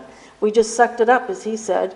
And but I just want it on the record that I'm very much in opposition to this move for the value of our properties in the neighborhood, and that's not why we bought there. And if I wanted to be behind a business, I would have purchased behind a business. Thank you for listening, and thank you all for doing a great job. Thank you, Maureen. How you doing? I'm John Valley. I live at 31 Macaulay Road. I am in support of the Shore Road. I do support small businesses, and I think it's good for the town of Cape Elizabeth. And I also up here supporting Rudy's at the Cape. Thank you. Thanks, John. My name's Carl Pearson. I live at 27 Fowler Road. I'm in the butter of Skip Murray's sandpit. And he's not a bad neighbor. It does raise dust, and it causes debris, and You know, this is all the dynamic once again in the town. I'm not going to speak in favor or against Shore Road. I've had correspondence with some of the neighbors relative to highest and best use, and Wynn Pillsbury mentioned that before. And these things are all going to have to work out. And your council, gosh, I don't want to be in your position because it is tough, especially with that property. One thing that's been a recurrent theme, the neighbors have talked about parties that have gone on there. If it is in fact a business, and I'm not sure what Lee's planned, but in essence, if it does close at 5, then you might have the Christmas parties and things like that. But you're probably going to have more peace and quiet than if you had an unruly neighbor. Just food for thought. On that same vein, Rudy's of the Cape, 10 o'clock. Let's see, 10 minutes from now, they'd be closing. It's too bad because this meeting's not going to be over by then, so no one can go for a cold one after that. But you could go over to the Ocean House Pizza across the street here, and you could have a beer there. And anywhere in the town center zone, which I believe that a pub or that type of restaurant could be allowed, and they all abut residential zones. So what I'm trying to make the point here is, if there's an impact being 100 feet within a residential zone for a business that serves liquor, then why wouldn't that be the same in any other zone in Cape? So I think you're sort of setting a precedent there that really, as Mary alluded to, might be a spot zoning thing, and it's just picking on one business. The outside dining or the outside drinking, what's the difference if a neighbor has a party? They can stay out until 11 o'clock, and they can make quite a bit of noise, as long as it's not up to certain. All these different things, you've got mechanisms in the planning board and the ordinances to restrict times or noise, to have a site plan which specifies that you can have this activity in a certain area. There's mechanisms there, but by setting it all up and specifically pinpointing one business, I don't think that's a good idea. Lastly, on that note, as far as businesses, I don't think that the BA zone out in the Rudy's area is the same as the BA zone over at the Cottage Farms area. I think, one is urban, one is rural. I think you might want to revisit that and just say maybe there's got to be 2 differentiations here between the zones, point-specific topography and geography. Just food for thought. And as one of the first speakers said this evening, too, where there's some possible verbiage that's misplaced, maybe it might be a good idea, I hate to say it and you hate to hear the word table, but it might be a good idea to revisit it and make sure that the language is all clear before any decisions are made. Thank you. Thank you, Carl. Good evening. I'm Kim Thompson. I live at 6 Pine Ridge Road. I also have a couple of small business buildings right in the town center. And I understand, and first of all, I'd like to thank all the town council members and Michael as well, although Michael, you get paid for this pretty well. So, but and the ordinance committee for all their hard work. And just watching all my neighbors, I've got friends and neighbors that are lining up along the wall here on both sides of this. So your job, I guess that's part of what you have to do, is you've got friends and neighbors lining up on each side of this issue, and it's got to be one of the reasons why it's a tough job. But the points I'd like to make, and there's been some great points, and I'm not going to ditto some of the ones that have already been before us. One of the I came here to speak about the Shore Road property tonight, but one of the before I get into that, I do want to voice my strong support for the business at Rudy's. The business, the people that run that business are town. They live in this town. They've raised their children in this town. They're very responsible. The people that I mean, petitions are one of those funny things. You can get a lot of people to sign them on both sides usually. All I know is when I'm in there on a Friday or a Saturday night, there certainly is an awful lot of people that live in that area that are enjoying that new establishment, that restaurant. So I certainly support what they're doing. I see them very responsibly running it and being very careful about alcohol consumption, and I think they're just doing a great job. And anything we can do to help a small business owner like the two of them get a chance to succeed, I think it makes an awful lot of sense. The Shore Road property, the reason I'm particularly interested in that one is I do have some rental properties over on Shore Road, and I'm constantly, I mean, there's just always people wanting to rent in that area. I think the property that is there has been tremendously improved upon. It's a building that was deteriorating, was not maybe an eyesore, but was certainly on the way to an eyesore. And its improvement as you come into town on that side of town is definitely very noticeable. We need more businesses in this town. It's not easy to become a small business owner in this town. Anything we can do, I think, that can make that a little easier. It does comply with our comprehensive plan. It's something that we're encouraging. We want to encourage that to happen. The planning board, one of the things that we can't forget is the planning board passed on this back in October. People have talked a little bit about its best use. I think it really truly is best used in this 8 to 6 or 8 to 5 time frame where you've got businesses closing, people going home at night. You're not going to have somebody sitting out on the back deck rowdy and drinking beer and throwing beer bottles around. It's going to be quieter at night and not noisier. So I do think it's very much a positive. It's got a very positive impact on our town. It's not going to increase the number of kids that are going to have to go through our school. It's not going to have an impact there. It's going to have a low impact on our dump. There's just a lot of low impact pieces I think we need to take into consideration. Its value is going to be improved over time, and one of the nice things we get to do as a town from a tax standpoint, as its value goes up, we get to tax it a little bit more. So if it goes up more in value as a small business and housing small businesses and bringing employees to this town, I think we have 2 great examples of small business owners that are trying to accomplish that. Thank you very much. Thank you, Tim. My name is Edward Matterson, and I live at 2 Charles Road. I'm quartered on the outskirts of the Terra Estate over here. And I'd like to point out that these maps are the same size, but they're not the same scale. And this is far larger scale. But they're also not being treated equally. I know that the comprehensive plan says that these areas business development will increase without changing the configuration of the existing BA zones. This is going to change that zone, and it's going to change it permanently.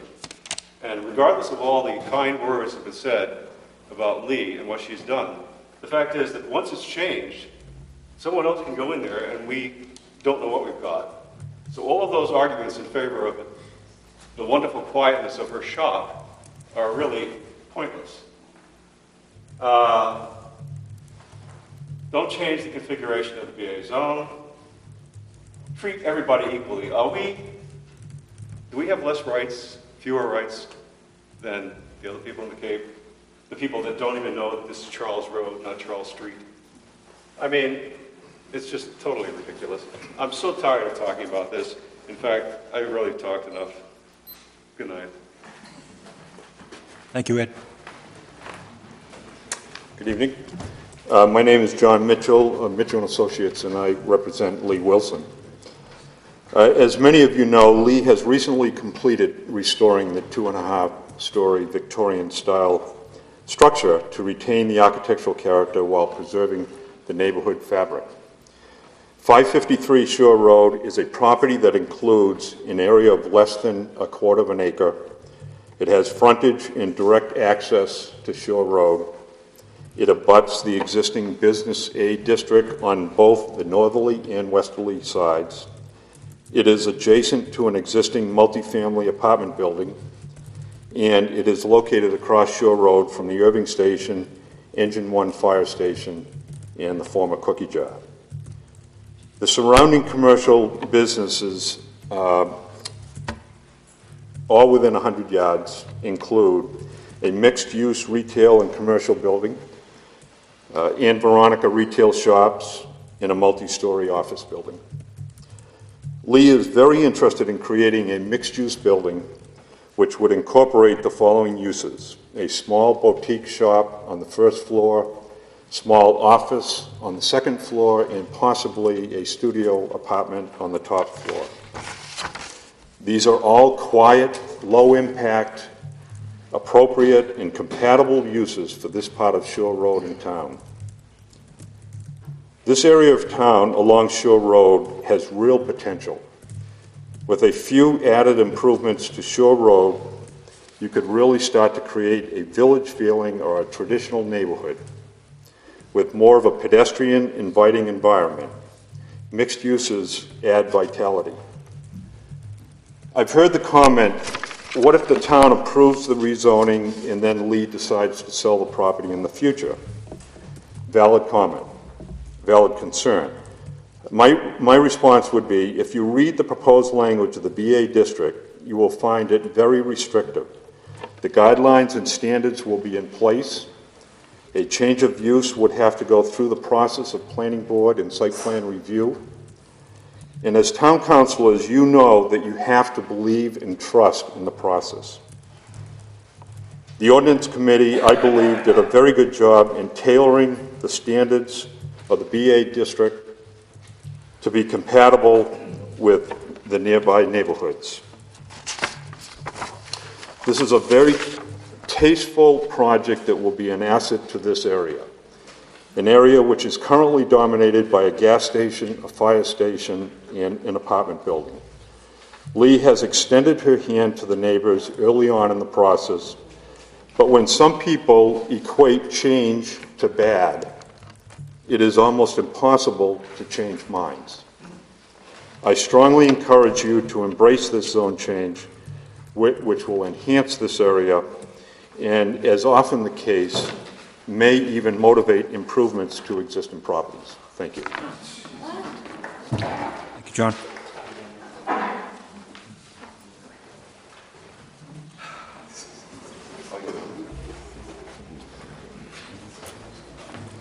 Hi, Carl Dittrich, 500 Ocean House Road. Don't have enough information to have an opinion on 551, but it kind of saddens me and confuses me, all this chit-chat. I'm still waiting for a common sense committee. 100 years ago, thousands of people came to Cape Elizabeth, thousands of them, every weekend night. Then they went down to the casino, they gambled, they drank. It hasn't affected the town. It seems like it's now changed into a beautiful little town. I sit out in front of my front yard and I see all these people running by and biking by.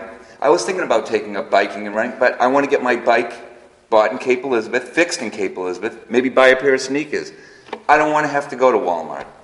All the retail stores in Cape Elizabeth would all fit inside the new Walmart. I'm not sure what so everyone gets in their cars, the green town, everybody wants to be green, recycle, but then they'll have to get in their HUVs and Hummers and even the little Priuses. But they have to drive out of town to get all the services. I don't understand it. If we want to cut down the traffic, why don't we just close Fort Williams? Let the grass grow, save the money. Traffic would be in the summer. It seems like there's just a few chosen businesses, and that's it. If you weren't grandfathered in, then you're done. I'm losing my little credit union, and so now I have to drive to South Portland. I don't really want to drive to South Portland.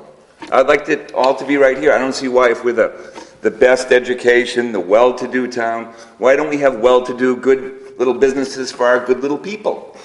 I don't, I just, it really confused me. We're a town of lawyers, doctors. If you get hurt here, it's great. Boom. There's the doctor, there's the lawyer. But where's the services? I don't understand it. I don't want to drive over to the mall and to Walmart or even down to Mill Creek. Why can't we have some businesses here? It seems like it's a big battle. NIMBY, nobody wants it in their backyard. I understand all that. But things change, this and that. Some of the businesses were there long before the people bought their houses. Even if they lived in a place bought 35 years ago, there was a business there 40 years ago. It's just sad that we're so well educated, yet we're bickering and this and that. We can't have little businesses in our little nice town. Thank you. Thank you, Carl. Please. That was nice. Lighten it up a little. I'm Lee Wilson. I live at 82 Two Lights Road, and I am the owner of 553 Shore Road.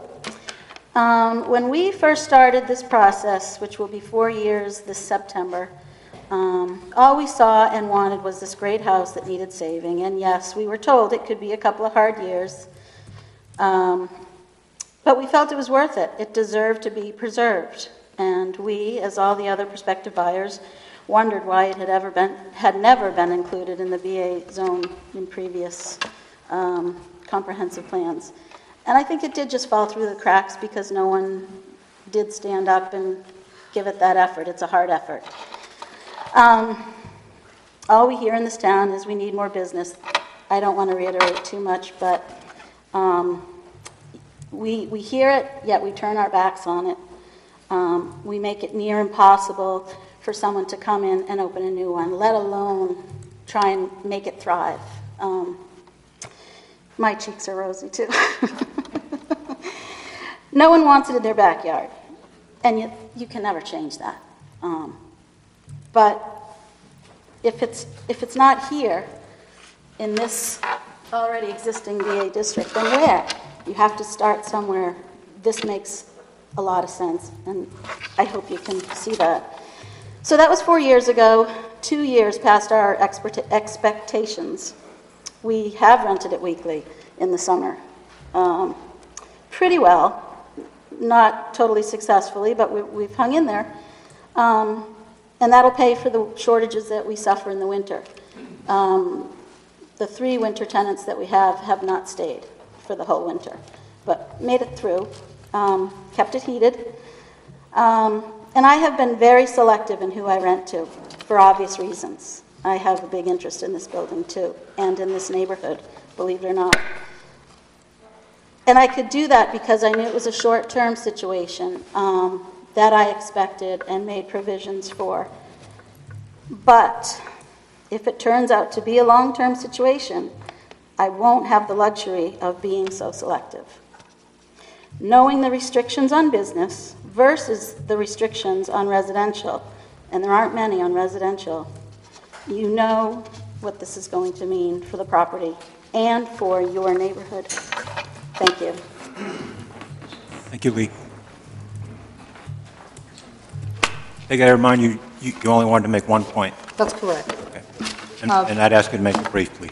Yes, all right. I'd like to distribute a map. This is the zoning map that was downloaded from the town website. I had not given part 2 of the comments with regard to the change of the zone for 553, thinking that was going to be a subject of a separate and a subsequent public hearing, but it seems like it's all together. Here's the letter that goes with it. And here's the one point. You'll see on the map that we've just distributed, which is downloaded from the website, you'll see the structures that are on there. This map doesn't show the structures. This is Ms. Nicholas's property that abuts the 553 property, and then, of course, here's the Sanford property on the other side. The map shows the zoning line goes through her home. You see the structure on the line. That when you're in her home, that means that the commercial side, the commercial part of her property, is less than the residential side because her backyard is larger than the front yard. I don't know what this map is, but it's not the official zoning map. And the reason why this is so significant is because you don't have this residential property, 553, next to a full commercial zone. It's only a piece. You can't rezone the part back here, which is actually shorter, to commercial because you're going to have spot zoning. And that's the basic point, is you're creating a little island of land between one residential zone and another residential zone.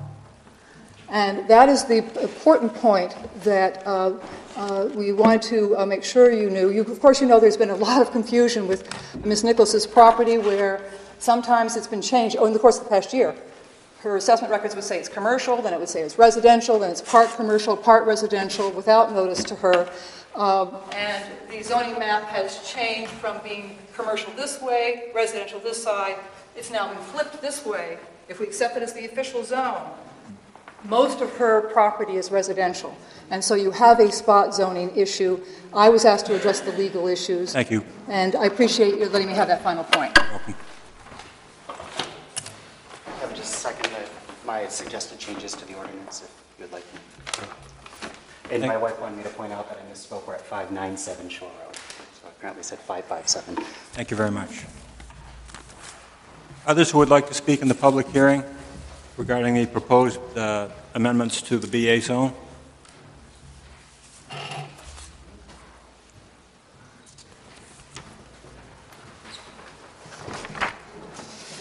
Good evening.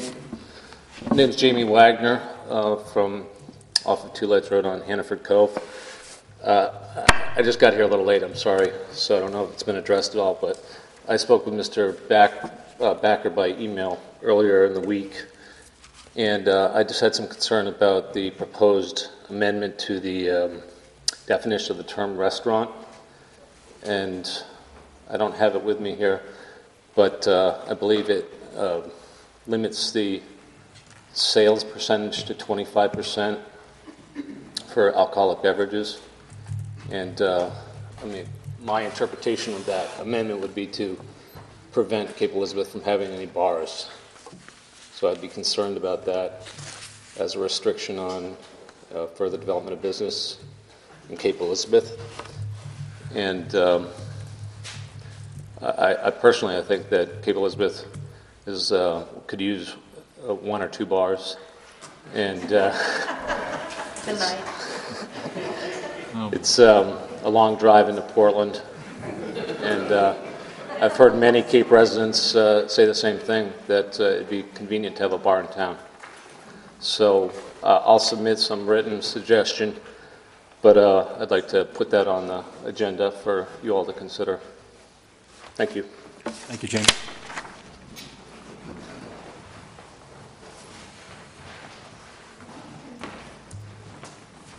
Peter Carter.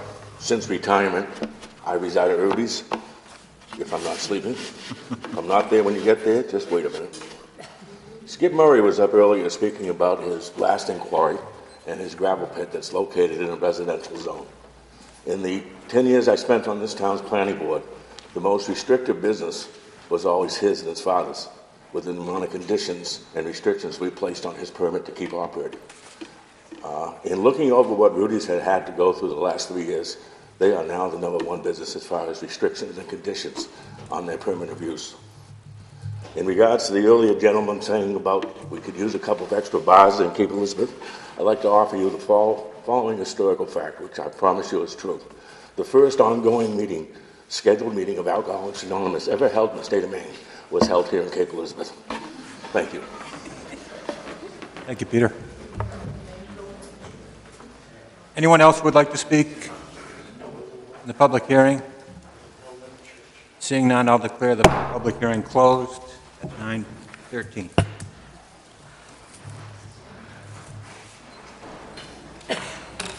Item number 97-2009. We have before us zoning ordinance amendments and a zoning map, proposed zoning map change.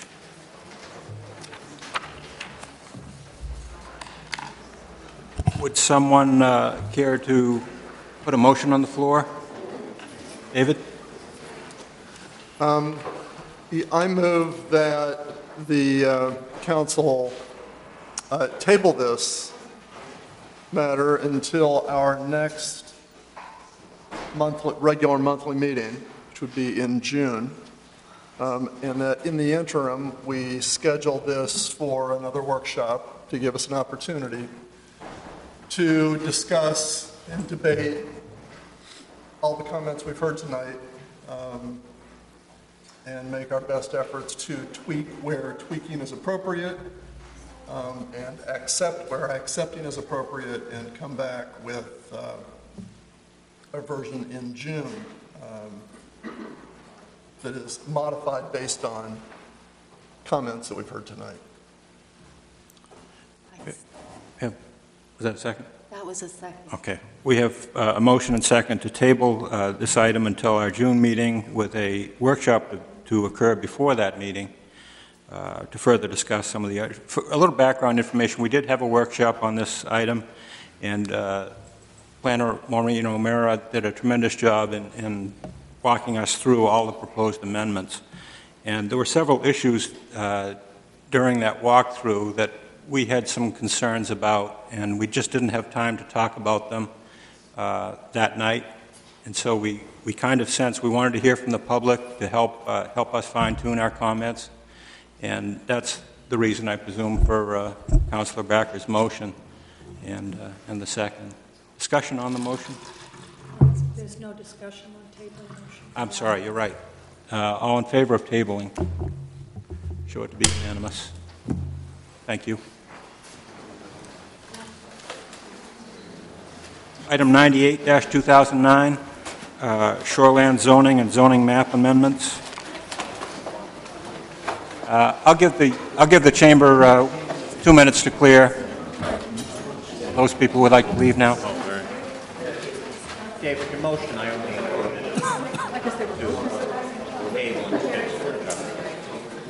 everything you said after that. Thank you.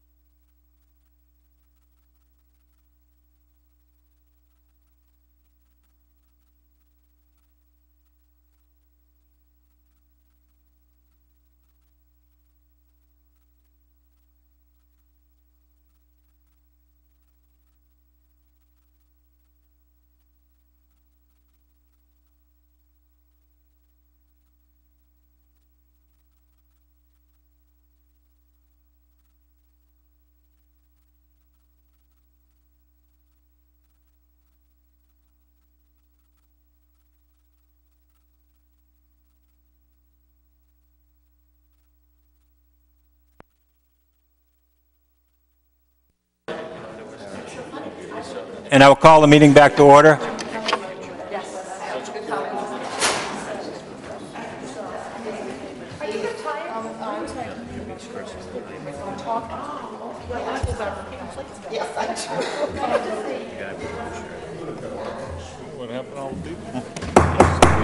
Okay, I'll call the meeting back to order. Please, quiet in the chamber. You just had like a notification and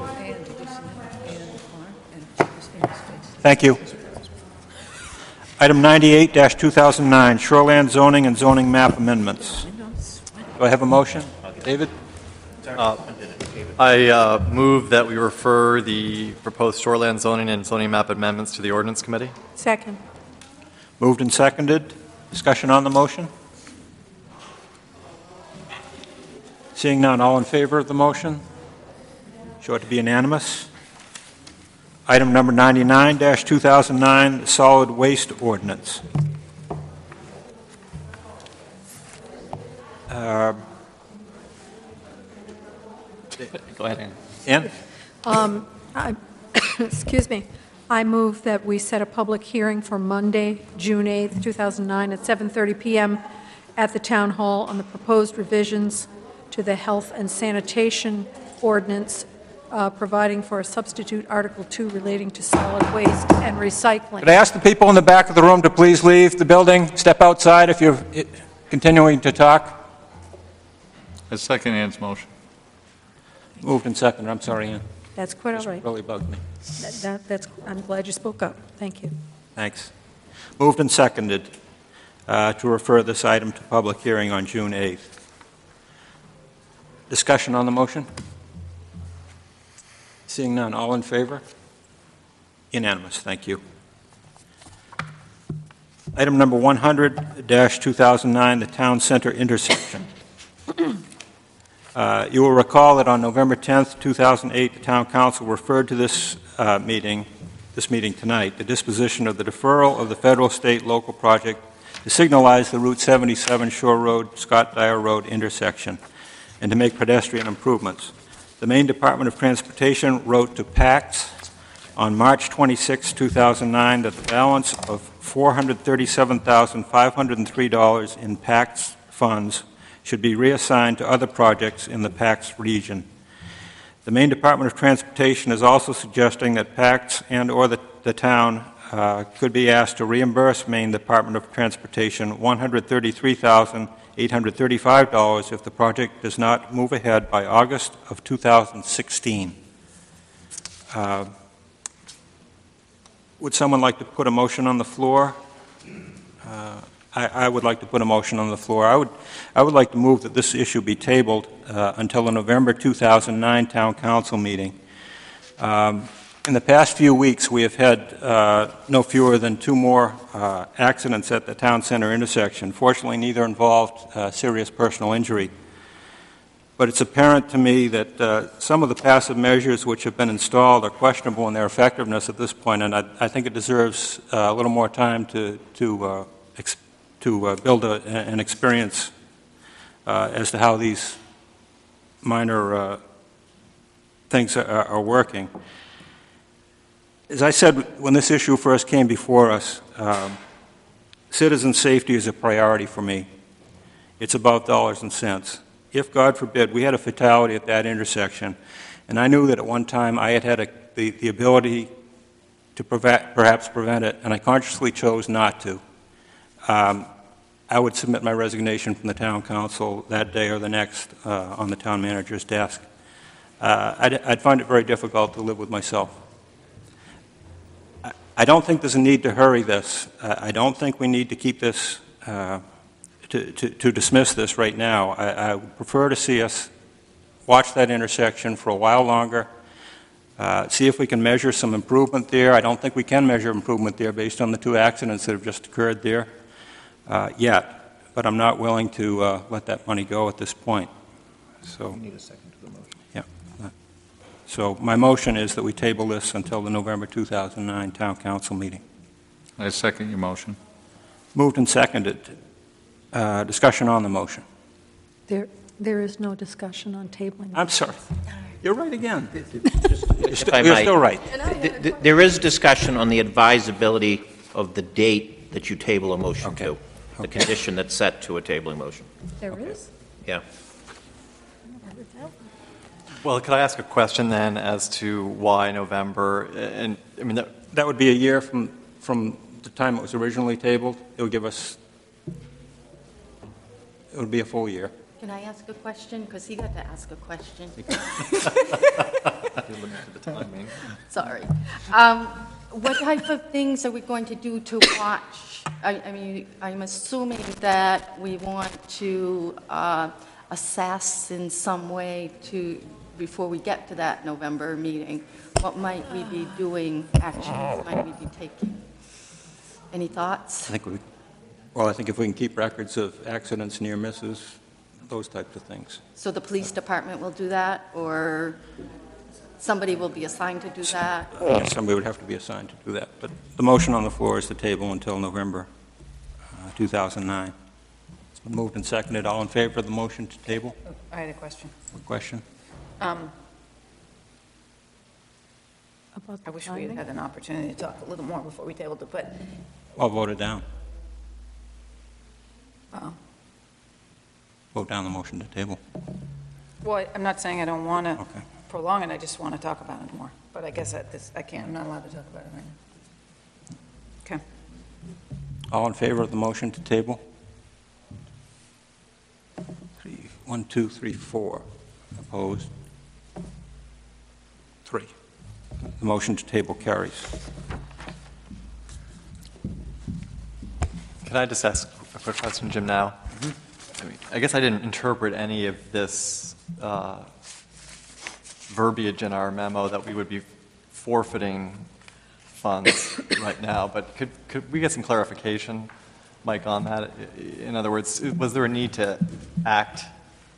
It seems like the deadline is 2016. There were many. This was a letter, if I might, Mr. Chairman. Sure.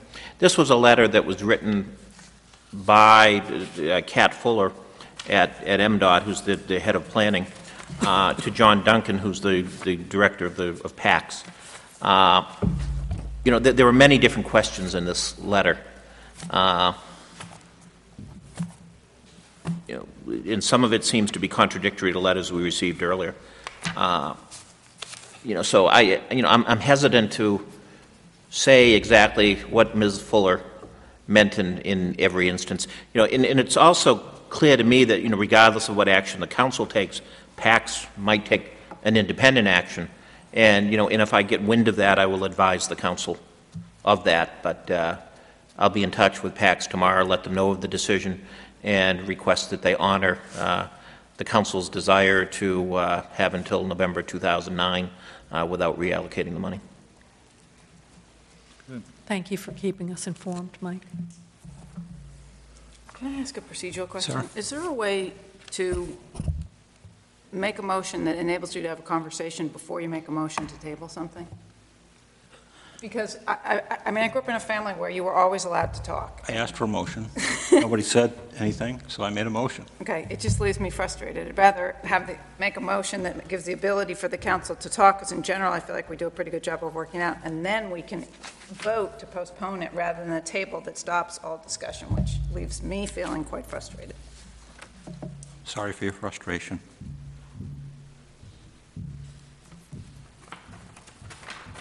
Well, and I would just echo that. I have seen some times where somebody in the council says, I'm contemplating a motion to table, but here are my thoughts. Just because I might have voted for your motion, Jim, I just didn't really feel like I had enough background or understanding. Okay. So, I apologize. Well, no, we're all working together. Okay.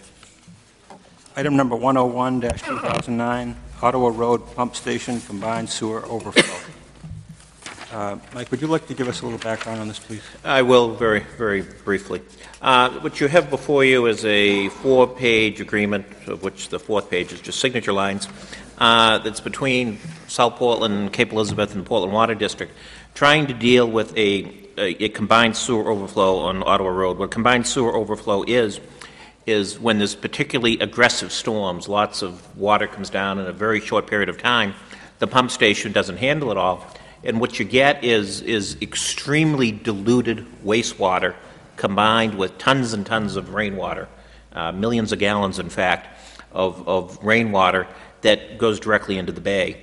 The Environmental Protection Agency of the United States, as well as the DEP, and many citizens are concerned about combined sewer overflows and would like it to stop. We've been working actually now for a couple of years with the Portland Water District and with an engineering firm, Wright Pierce, on dealing with this combined sewer overflow. What will happen if this is approved is that Wright Pierce, the engineering firm, will go forward doing some analysis, doing some studies of potential solutions to deal with this problem. We've already applied to the DEP for a what they call a NIPDES permit. I think I sent a copy of, or I put it in your boxes, it might be up front in your boxes, a copy of the draft permit. But this, I would like to say, this has the potential eventually to be well in excess of $1 million in cost to address this particular issue, knowing the physical constraints we have in that area, knowing the potential requirements. So it's not an insignificant issue. And it's also, an issue how it's going to be paid for, because, even though there's sewer lines, most of the water is not coming from sewerage, it's coming from other places. So it wouldn't be necessarily just a general fund issue. For this study work and analysis work, the share is 1/3 to the city of South Portland and 2/3 to the Portland Water District and the town of Cape Elizabeth. I'd like to point out that the Portland Water District share is 100% assumed by the town of Cape Elizabeth. So we will actually have 2/3 of the cost of this particular study, and that's based on a preliminary analysis of where the problem seems to lie and where the flows are coming from. When I saw that, I questioned the Water District at length about it. We had a conference call upon it, and upon reflection and advice from the Water District, it's a very fair allocation to the town of Cape Elizabeth. Whatever work would eventually have to be done as a result of this would be shared. Any joint work would be shared, the 2/3, 1/3, but there's a lot of individual work that could be done in each of the two municipalities, and that work would be 100% at the cost of that individual municipality or of the homeowners who are in fact contributing to the flows going to the system with such things as roof drains and cellar drains and some of those type things. Already today we started construction on a little project on Oakhurst Road, replacing a line, trying to deal with this issue. It is expensive. It does have the potential to be expensive. We are, for the first time, actually going to have a licensed overboard discharge. One of the major issues with the DEP is it hasn't been licensed, and the preliminary review of the Water District is more the expert on this than we are. They're beginning to look at the draft agreement, but my first read of it, the draft permit, provides that it's pretty much in thinking what we thought it was going to be. We're particularly pleased that there weren't real early deadlines, and that it gives us really a couple of years to study this. And it does take a couple of years because you need to really look at where the flows are coming from over a period of time. But it could be a potentially very expensive challenge for the town of Cape Elizabeth. Mr. Chair, could I ask the manager a question? Mike, I just wanted to make sure I understood when you talked about the costs, a portion 33% to South Portland, correct? And 2/3 to Cape Elizabeth. Well, it says 67% jointly to the town and the water district. Yeah. So does that mean we each get half of that, or the district? How does it does? It's immaterial. The district charges back for Cape Elizabeth sewer work 100% of their cost to Cape Elizabeth. Okay, I didn't understand that. Thank you. Skip, we need to dig a hole somewhere. And if I may ask a question of our manager? Sure. I'm reluctant to ask this, but the consequence of not authorizing you to sign this agreement is what? I would imagine it would take a little while, but you'd probably, first have a visit from the Conservation Law Foundation suing the state of Maine for not, that would probably be the first action. They would sue the state of Maine for not enforcing the federal law. And that's not a negative comment about the Conservation Law Foundation. They're an interest group that looks after to ensure that the environmental laws, they particularly focus on some of these wastewater issues, that they've already been aggressively seeking compliance in the state of Maine, within their rights under the law. Then ultimately, does the town of Cape Elizabeth get sued by DEP? It would probably be more fines and consent. DEP usually looks for consent decrees, but there could be fines as well. But this is mandated by federal law, right? Yes, not this particular agreement, but the addressing the CSO with best practical manners, and I don't know if that's exact wording, this combined sewer overflow, it is a mandate of the law. Yeah. Michael, I have a question. Just because I'm trying to get this clear in my own mind. I will be supporting this, but I wonder, are there mechanisms to divert this rainwater? From what your description was, it Sounds like there's, the bulk of the problem stems from rainwater runoff. Is there a way to deal with that other than putting it into the sewer? Through the chairman, what we'd really be looking at is stormwater separation, that we install stormwater systems that in essence pick up all of this material that is now going to the sewer. Things going to the sewer, simply you have a manhole cover and it goes in. We discovered on Oakhurst Road, the main reason we're doing that one right now is there was a 2x4 in the middle of the sewer pipe. How did that happen? We don't know. Did you see the 2x4? Were you down there? You haven't got to the 2x4 yet? Yeah. Okay. Maybe there's a 2x4 in this one. No, this takes a lot of the flow in the North Shore area, and it works itself back through eventually to there's actually a sewer line that's a dedicated Cape Elizabeth line that also picks up Drew Road that goes all the way back to the treatment plant in South Portland, down their city streets and whatever, and it's nothing but transporting Cape Elizabeth sewage down to the South Portland treatment plant. It's a pretty amazing system, but what this really is, most of the flow that goes into this area comes from Cape Elizabeth. There's a little bit of it that comes from South Portland. Mm-hmm. But South Portland, the Drew Road, there's real huge issues with those homes. They've looked, South Portland's even looked at maybe getting so that they could pump that flow somewhere else so they could be done with the problem. So it's important we work closely with our neighbors. But hopefully Wright PS will do the analysis, and I don't remember exactly. They got a proposal from Wright PS. I don't remember the exact amount, but it's in the hundreds of thousands of dollars. Yeah. Other questions of the manager before we put a motion on the floor? In the low hundreds of thousands. Would somebody like to put a motion on the floor, Ann? I move that we authorize the town manager to sign an agreement with the City of South Portland and with the Portland Water District to coordinate plans to address the combined sewer overflow on Drew Road at the South Portland Cape Elizabeth property line. Boundary line. Moved and seconded. I just wanted to have a quick, I really thank you for your questions on this. It's an important issue with potential long-term liability, and at some point when we get over other workshops, it wouldn't hurt for you to have a workshop on this, that we cover this issue with some professional consultants there that can better answer questions. Thank you also for providing reasonable answers to our questions. Further discussion on the motion? Seeing none. All in favor? Unanimous. Thank you.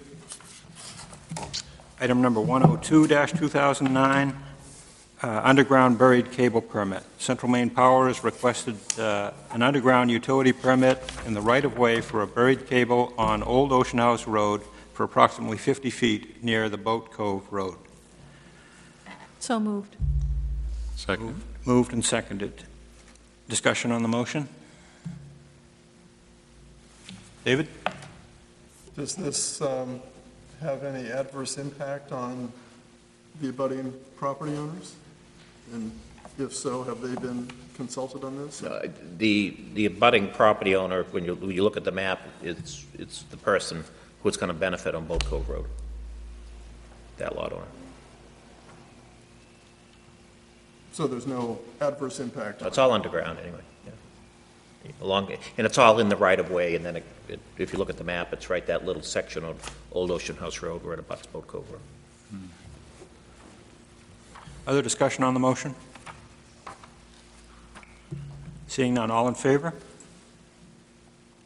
Unanimous. We offer our citizens a second opportunity to discuss the items that were not on tonight's agenda. Your chance, guys. Seeing none, before we adjourn, I would like to announce future meetings and events. Tomorrow is the official vote for the citizen validation of the school budget as it was approved by the town council. So if you haven't voted already, make sure you get to the polls tomorrow. The polls will be open at 7 a.m. and closing at 8 p.m. At the high school. This Thursday, May 14th, we have a workshop, primarily energy-oriented.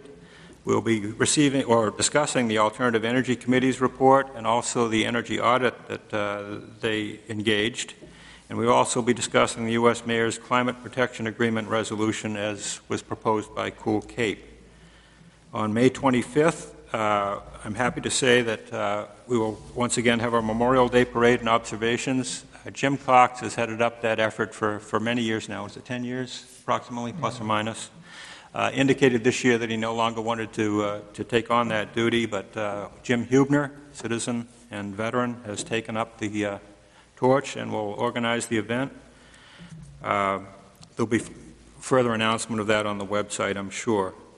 On June 8th, 2009 is our next town council meeting. We will have, as you heard tonight, a public hearing at that meeting.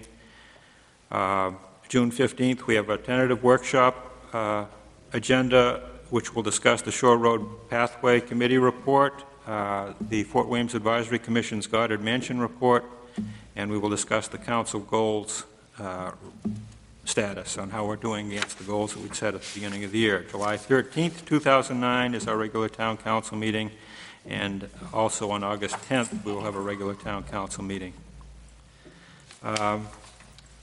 Unless there are any other comments from the council, I would entertain a motion to adjourn. So moved. Second. Moved and seconded. Discussion? All in favor of adjourning? That's not debatable. Unanimous at 9:40 p.m. Thank you very much.